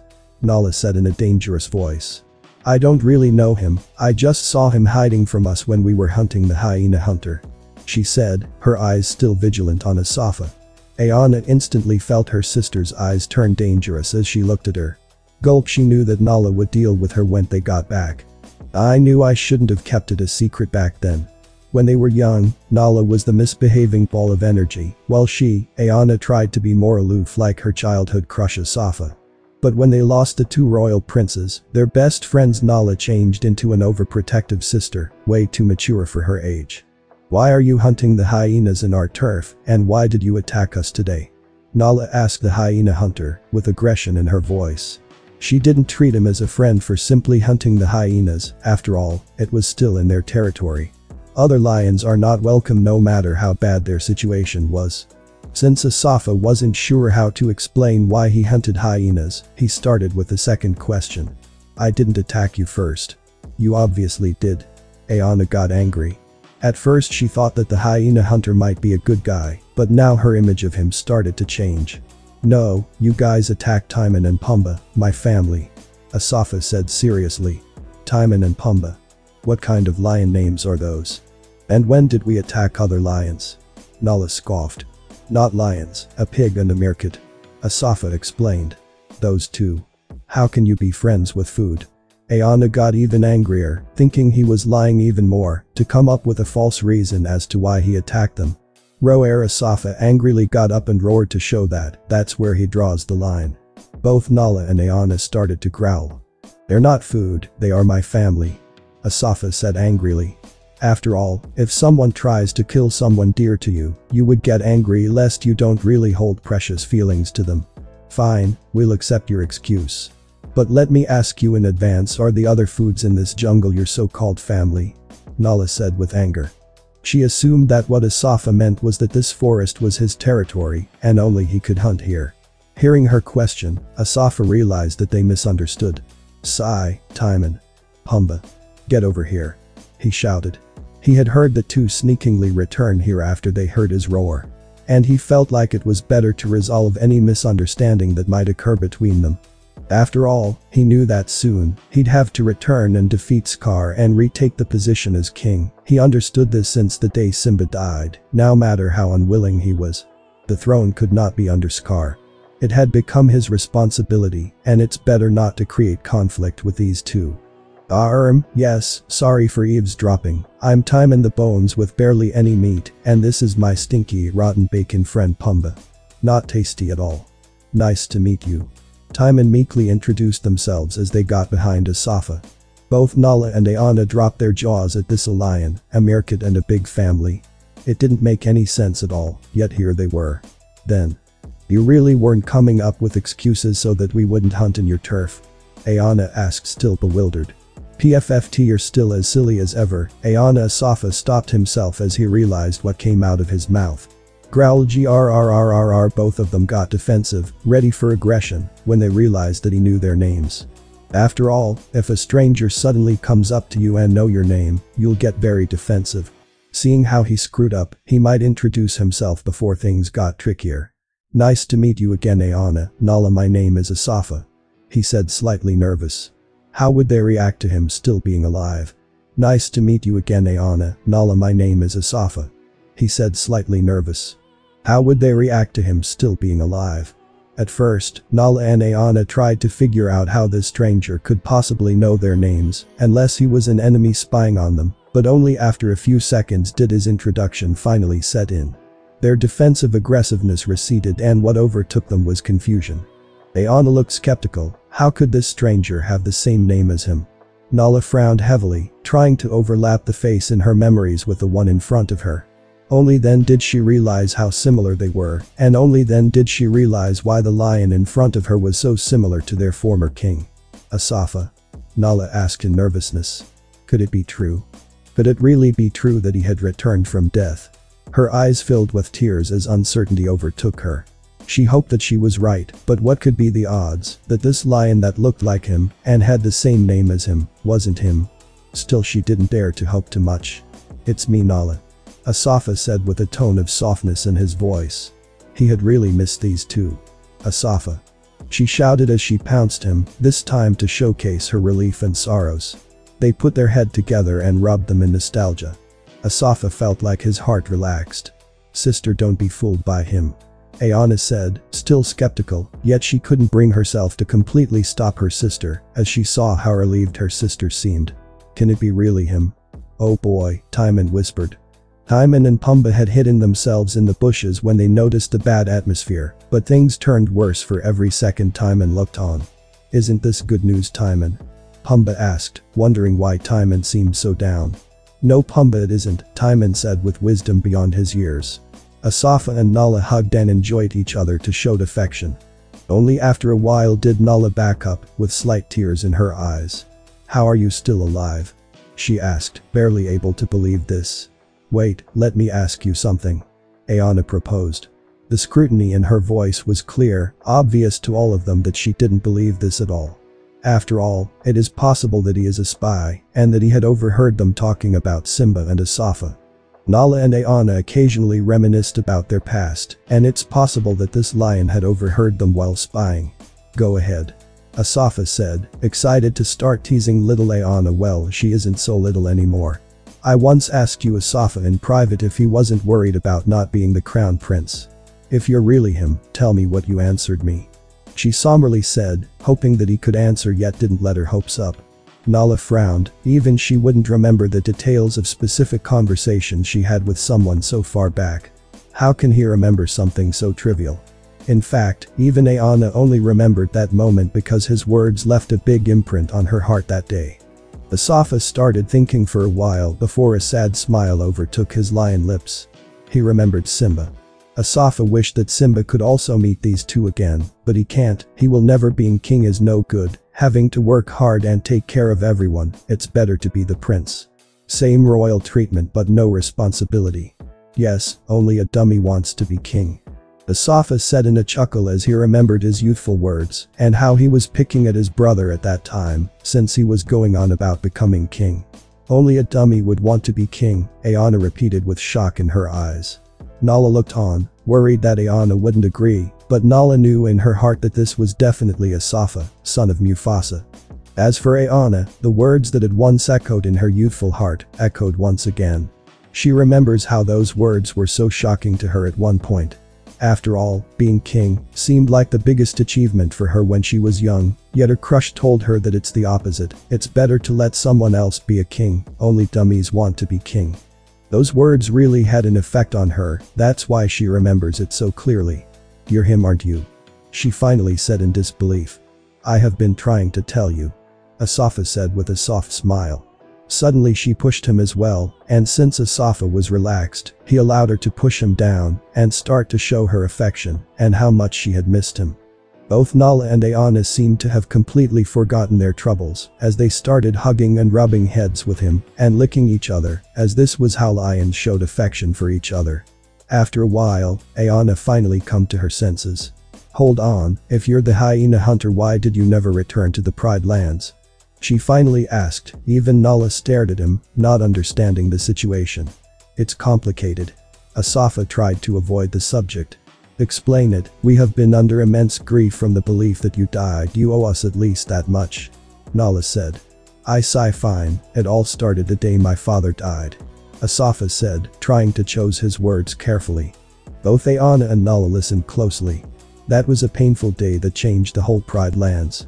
That day led me and Simba to falsely believe that it was our fault for our father's death," Asafa said in a somber tone. Both looked confused at this. "In the end, the guilt of believing that we killed our father made us run away, escape from the Pride Land to never return again," Asafa explained. "Wait, both of you survived?" Both Ayana and Nala realized what he said and spoke out. Simba looked slightly sad at this. "Yes, we escaped as far as he could and found this place which became our home." "Then where is he?" Nala asked. "Gone. He died a few months back in an accident," Asafa said with a hurt tone. Both realized that he was still in pain and started let me show you how I've lived for the past 5 years," Asafa said in excitement as he stood up. The size difference between him and the two was staggering. "You really did grow much bigger than expected," Ayana said as she stood beside him. She remembers that he was bigger than them back then as well, but the difference wasn't this big. "Follow me," Asafa said in a smile as he showed them the way to one of his favorite places. Ayana and Nala looked at each other before following him. As they walked behind him and stared at him, they couldn't help but to feel like this was all a dream. All had gone south for them ever since that day. The king died along with his 2 royal sons, their best friends. Then the king's brother took over the throne, but he wasn't ideal. He invited the hyenas to the Pride Lands, leading to less food. The king was harsh and overworked the lions. In the end, their lives had become a misery. But here they were, walking behind their dead friend, the rightful king. Would the Pride Land now return to what it was? But if Asafa was here all along and he knew the situation back home, and he refused to return, would they be able to convince him? Nala and Ayana were both deep in their thoughts. Be careful here, Asafa said as he stepped over a big root of the tree that deformed the ground, yet neither of them heard what he said as they were too deep in their minds. Both fell down, making Asafa turn back and look at them weirdly. What's going on, can't you even walk properly? Asafa asked, looking at them. Both of them felt embarrassed and stood up. We're not used to walking in the woods, Ayana tried to find an excuse. Nala just looked away. Fine, be careful, Asafa said as he continued leading them until they reached an opening where a small waterfall kept pouring water into a lake. Wow, what a beautiful place, Ayana said, excited by the beautiful scene.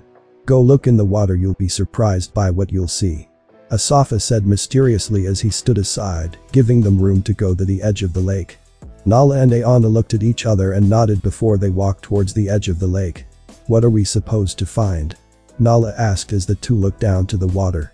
But Asafa didn't answer. Just as they were about to turn around to see why he didn't answer, they both felt a paw pushing them from behind, into the lake. Splash splash, haha, still as gullible as ever I see, haha, Asafa roared in laughter. Both Nala and Ayana swam up in panic. They weren't used to playing in the water, they hadn't done that since they were cubs. Seeing him laying on his back laughing, both felt irritation as they climbed out of the water.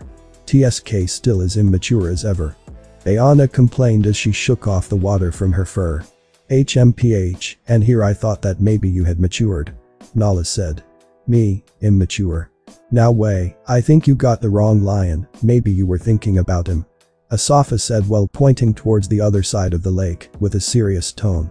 Both Nala and Ayana looked back in the direction of the lake, but they didn't see any lion there, that when they realized, but it was too late. Splash splash, haha, fools, you really are brainless without me around, haha, Asafa roared once again.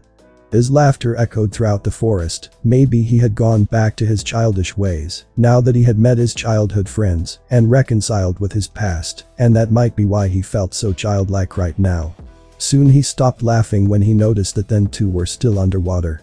Huh, don't you two know how to swim? He shouted, but no response came. You guys, Asafa said worriedly as he went to the edge of the lake and looked down, trying to see if they had drowned.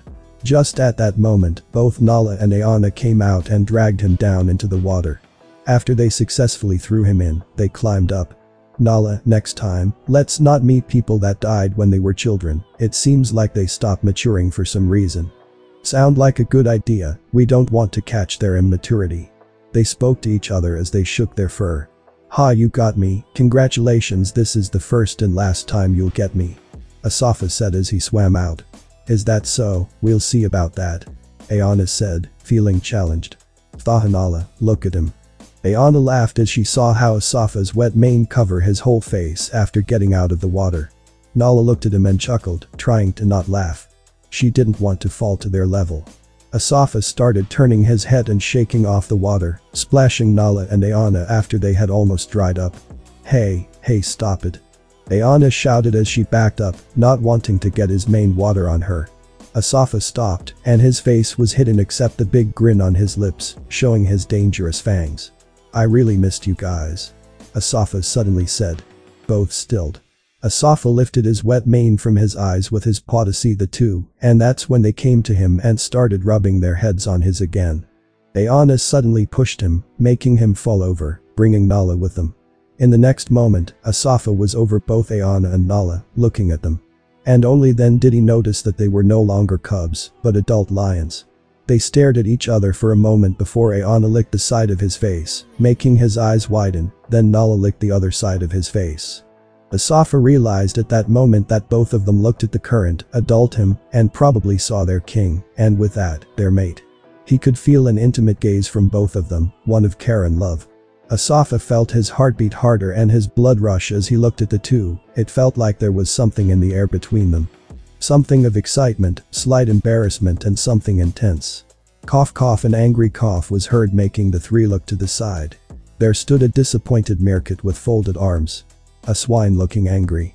A snake shaking his head in disappointment and a black panther sighing, as if she had failed her mission as a life coach.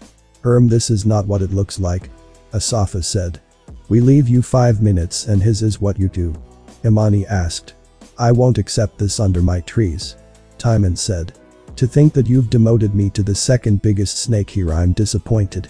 Hamu said. Asafa, you should introduce us. Umba tried to ease the situation. Nala, Ayana and Asafa stood up awkwardly. Ah, it's Timmy and Pauli. Nice to meet you again. Ayana greeted the two she had seen earlier, Timon and Pumba. And that concludes this episode. If you enjoyed it, I'd seriously love it if you guys could leave a like on the video, as it genuinely helps out so much, and it keeps me going, plus it takes only 1 second. That said, have a wonderful day. See you in the next one.